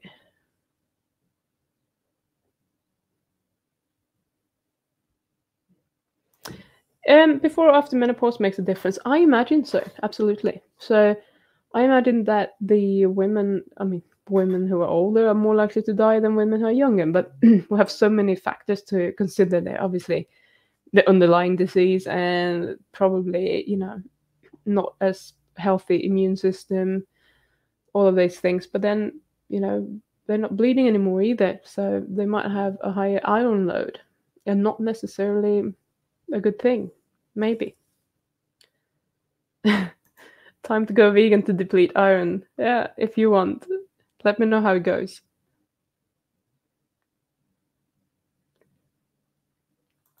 Menopause is pretty awesome. No lie. Lol. Is it? I imagine that you feel shit, but maybe not.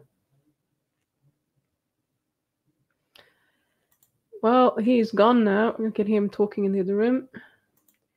I eat tons of red meat. A GP reckons it was on the high safe side. He then told me that coffee affects iron absorption. I asked him for some science, but he wouldn't share any. Okay. Yeah, I think coffee can. Let's have a look.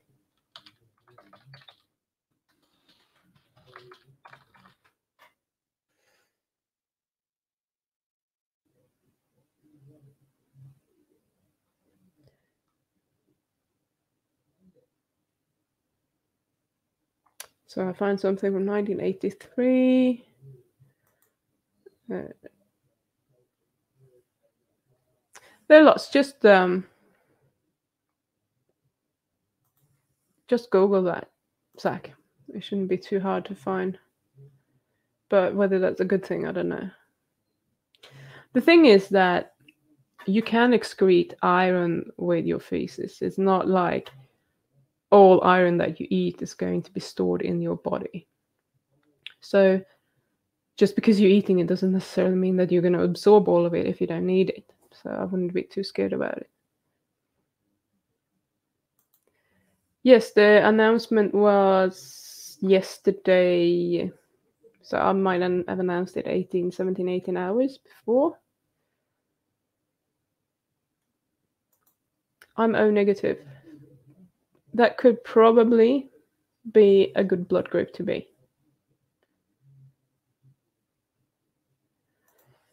I've had to re-click the bell a few times for some channels. Okay. That's interesting. YouTube seems to have gone a little bit bananas. Too many people have nothing else to do than watch YouTube nowadays.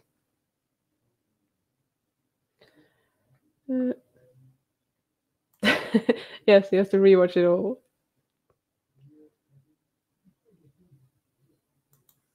Oh, Zach, I'm happy for the ladies to have better resilience. I don't want them to go before me. We don't want anyone to go. That's natural. I'm O positive. I don't even know what blood group I am. So what I do know is that. So my dad is from South America. All South American natives back in the days had blood type O. Now, I think my mom is A, but I don't know. So I could be A, but I might be O. I don't know. I actually have no clue. Maybe I should check that one day. We have lots of O's. My hobby is type O, O negative. Good for you, Luke. I'm O plus as well. So what's with the negative guys and the positive girls, eh? Zach, I'm A plus. I'm supposedly a walking time bomb according to the blood type guru, Dr. Adama, or whatever his name is. Yeah. So I might be A as well. Maybe. Yes, Shell. Our blood group is red.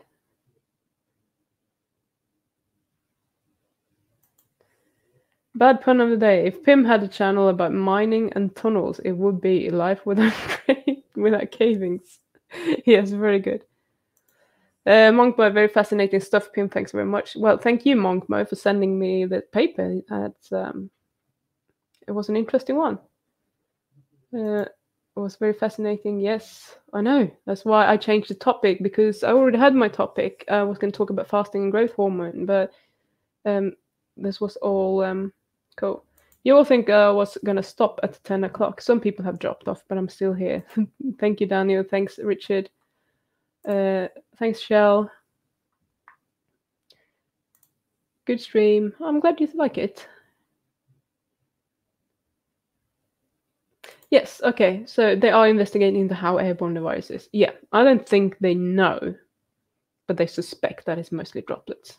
So for now, assume that wearing a mask will help. And yes, of course, everything takes a while. It's really hard to do experiments with viruses because they're very, very small. No blood, no problems. Is that how it is?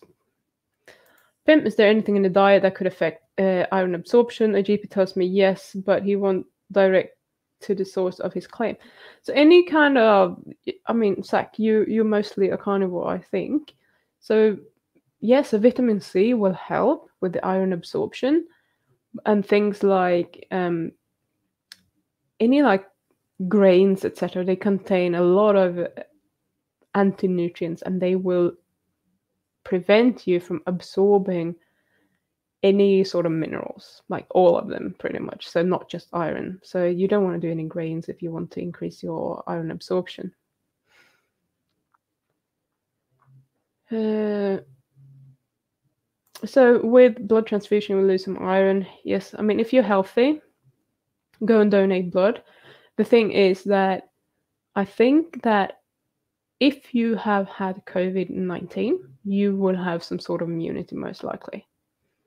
If you donate blood and you have already had it, what they can do is they can take your blood plasma with those antibodies, give it to someone who has COVID-19, and they will recover because they're getting your antibodies. Voila. It's just that we don't have enough of that.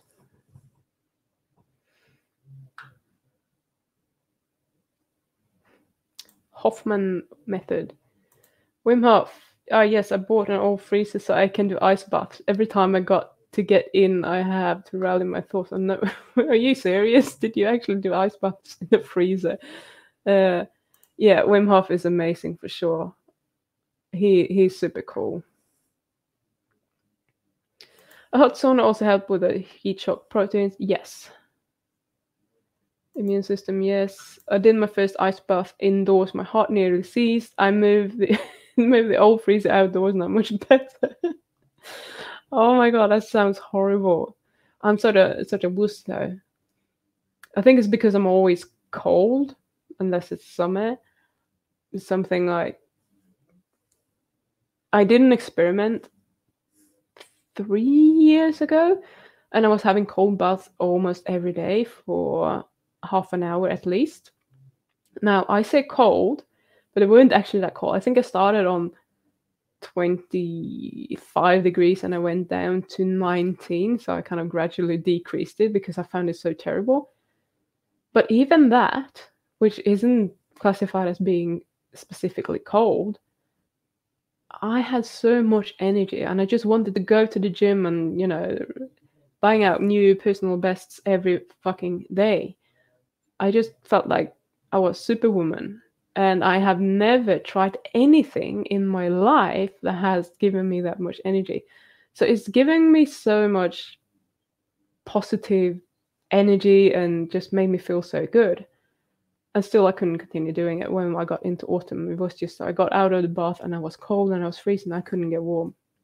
So I need some of that Wim Hof energy so I know how to actually heat my body up.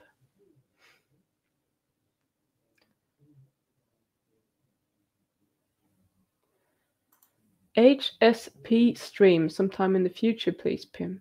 I don't know what HSP is. What's HSP? Maybe I'm stupid.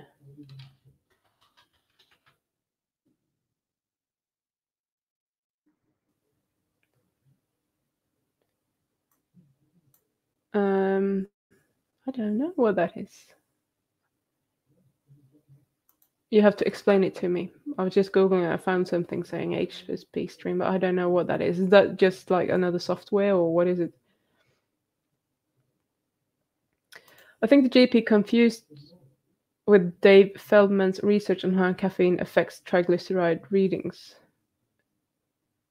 Okay. I'm not sure what we're talking about anymore, but we're talking about cold baths and before coffee and iron. I take a super hot magnesium bath and then nearly pass out. Yeah, I probably would too. I can get really dizzy if I have a bath that is too hot. I feel great. Low carb help. Carnivore even better. No issues. Menopause is freaking great. Okay, I'm looking forward to it soon. Thank you, Galapagos girl.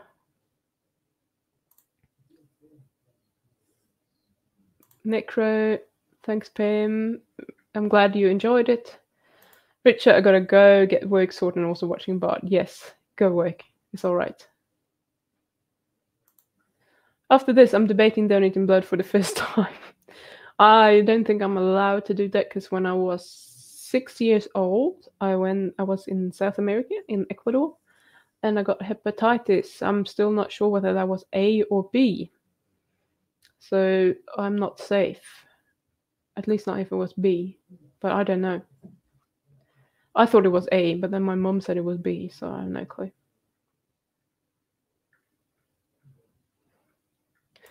Yes, I know chest freeze ice baths are a thing, but it sounds so crazy to me.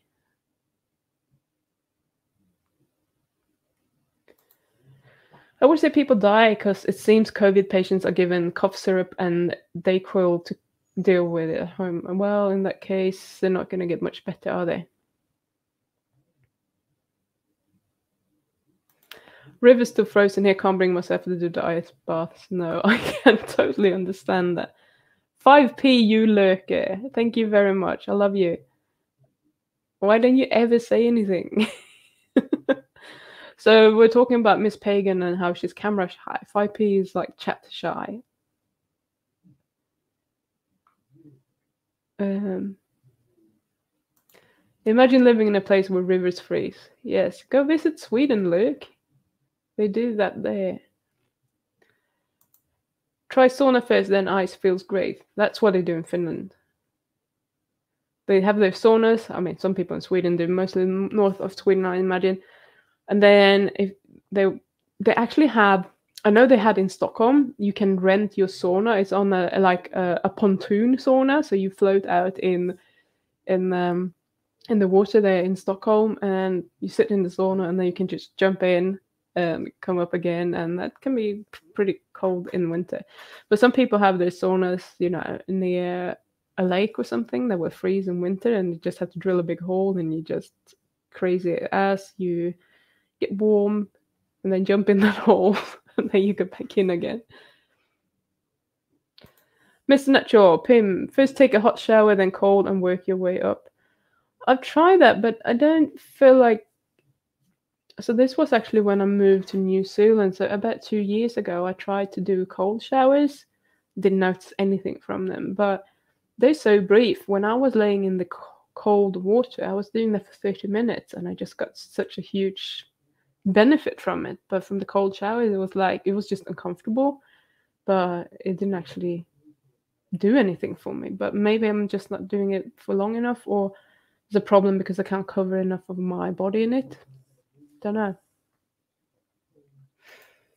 The vegans are saying that banning eating animals will prevent zoonotic viruses, but that's not the case with Lissa viruses from bats. Kids contact the virus in school grounds from droppings. Yeah, absolutely. Thank you so much, Mr. Natural. I appreciate that. I think this is like the most super chats I've ever had. Love you guys. Thank you so much.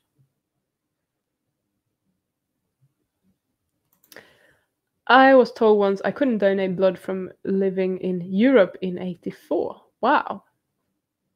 Okay. Interesting. 5p is badass smooth. I don't know why Europe matters, but I had the same thing here.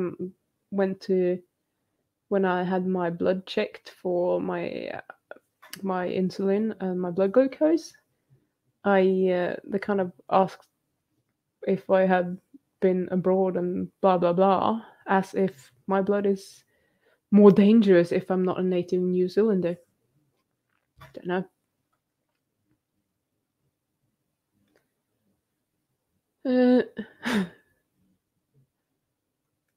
Okay, so Shell got a portable sauna, I guess, from Amazon. Crazy good. Yeah, one day I'll probably get like an infrared sauna. I don't like saunas in general. I just find it uncomfortable. It's too hot. I'm one of these comfort creatures. I like it to be between 20 and 25 degrees, maybe 26, but not much warmer than that. And then it can stay there. Too hot or too cold is just, yeah. Shell, gotta go. Talk to you later. Be safe. Wash your fucking hands. Yes. And I'm touching my face all the time. Cruz, Chronos, and Wim Hof all had stuff on cold water and its influence on mammalian dive reflex. Okay. Thanks for that. The Europe thing, I think, was during the BSE. Okay, Mad Cow's gear. Fair enough. Bye, see you next time. And that was the last message I have in my chat. So if you have anything more to say, post it now. We're already 20 minutes over time. So if nothing else is coming up very soon, I think we'll call it a day. Nectra said that her dad is in the 5 gallons of blood donated club. Me, I did 1 pint. I was too dizzy to drive home. Felt horrible for 48 hours. Yeah. That's awful. Mad cow disease, yes. Off to raid the Easter dinner again. Have a good day, Ping. Thanks a bunch. You're welcome, and thank you so much for the paper. Thank you all for being here. It's always fun to hang out with you guys, and I'm glad that you enjoyed my dissection of that paper and picking out the interesting pieces, because it can be quite daunting just opening a document like that, and you're like, oh my god, I don't even know where to start, and then you want to close it again. So yeah, thank you so much. And next week, unless I'll get another very interesting paper, we'll probably be talking about the fasting and growth hormone. So I already have everything pretty much ready to go. Or who knows? Maybe I'll do an extra live stream or such, but probably not. I'll probably save it because I'm saving time. Sorry you're late. We're quitting now, Meter, but you're very welcome. So when I close the stream very soon, just go and watch it on the replay. And don't forget to give it a thumbs up and subscribe to the channel, etc. And share it with everyone you know. And have fun, stay safe, wash your hands, etc. And keep being healthy. Don't eat sugar. Okay? So everyone, take care. I will see you again next week. Bye.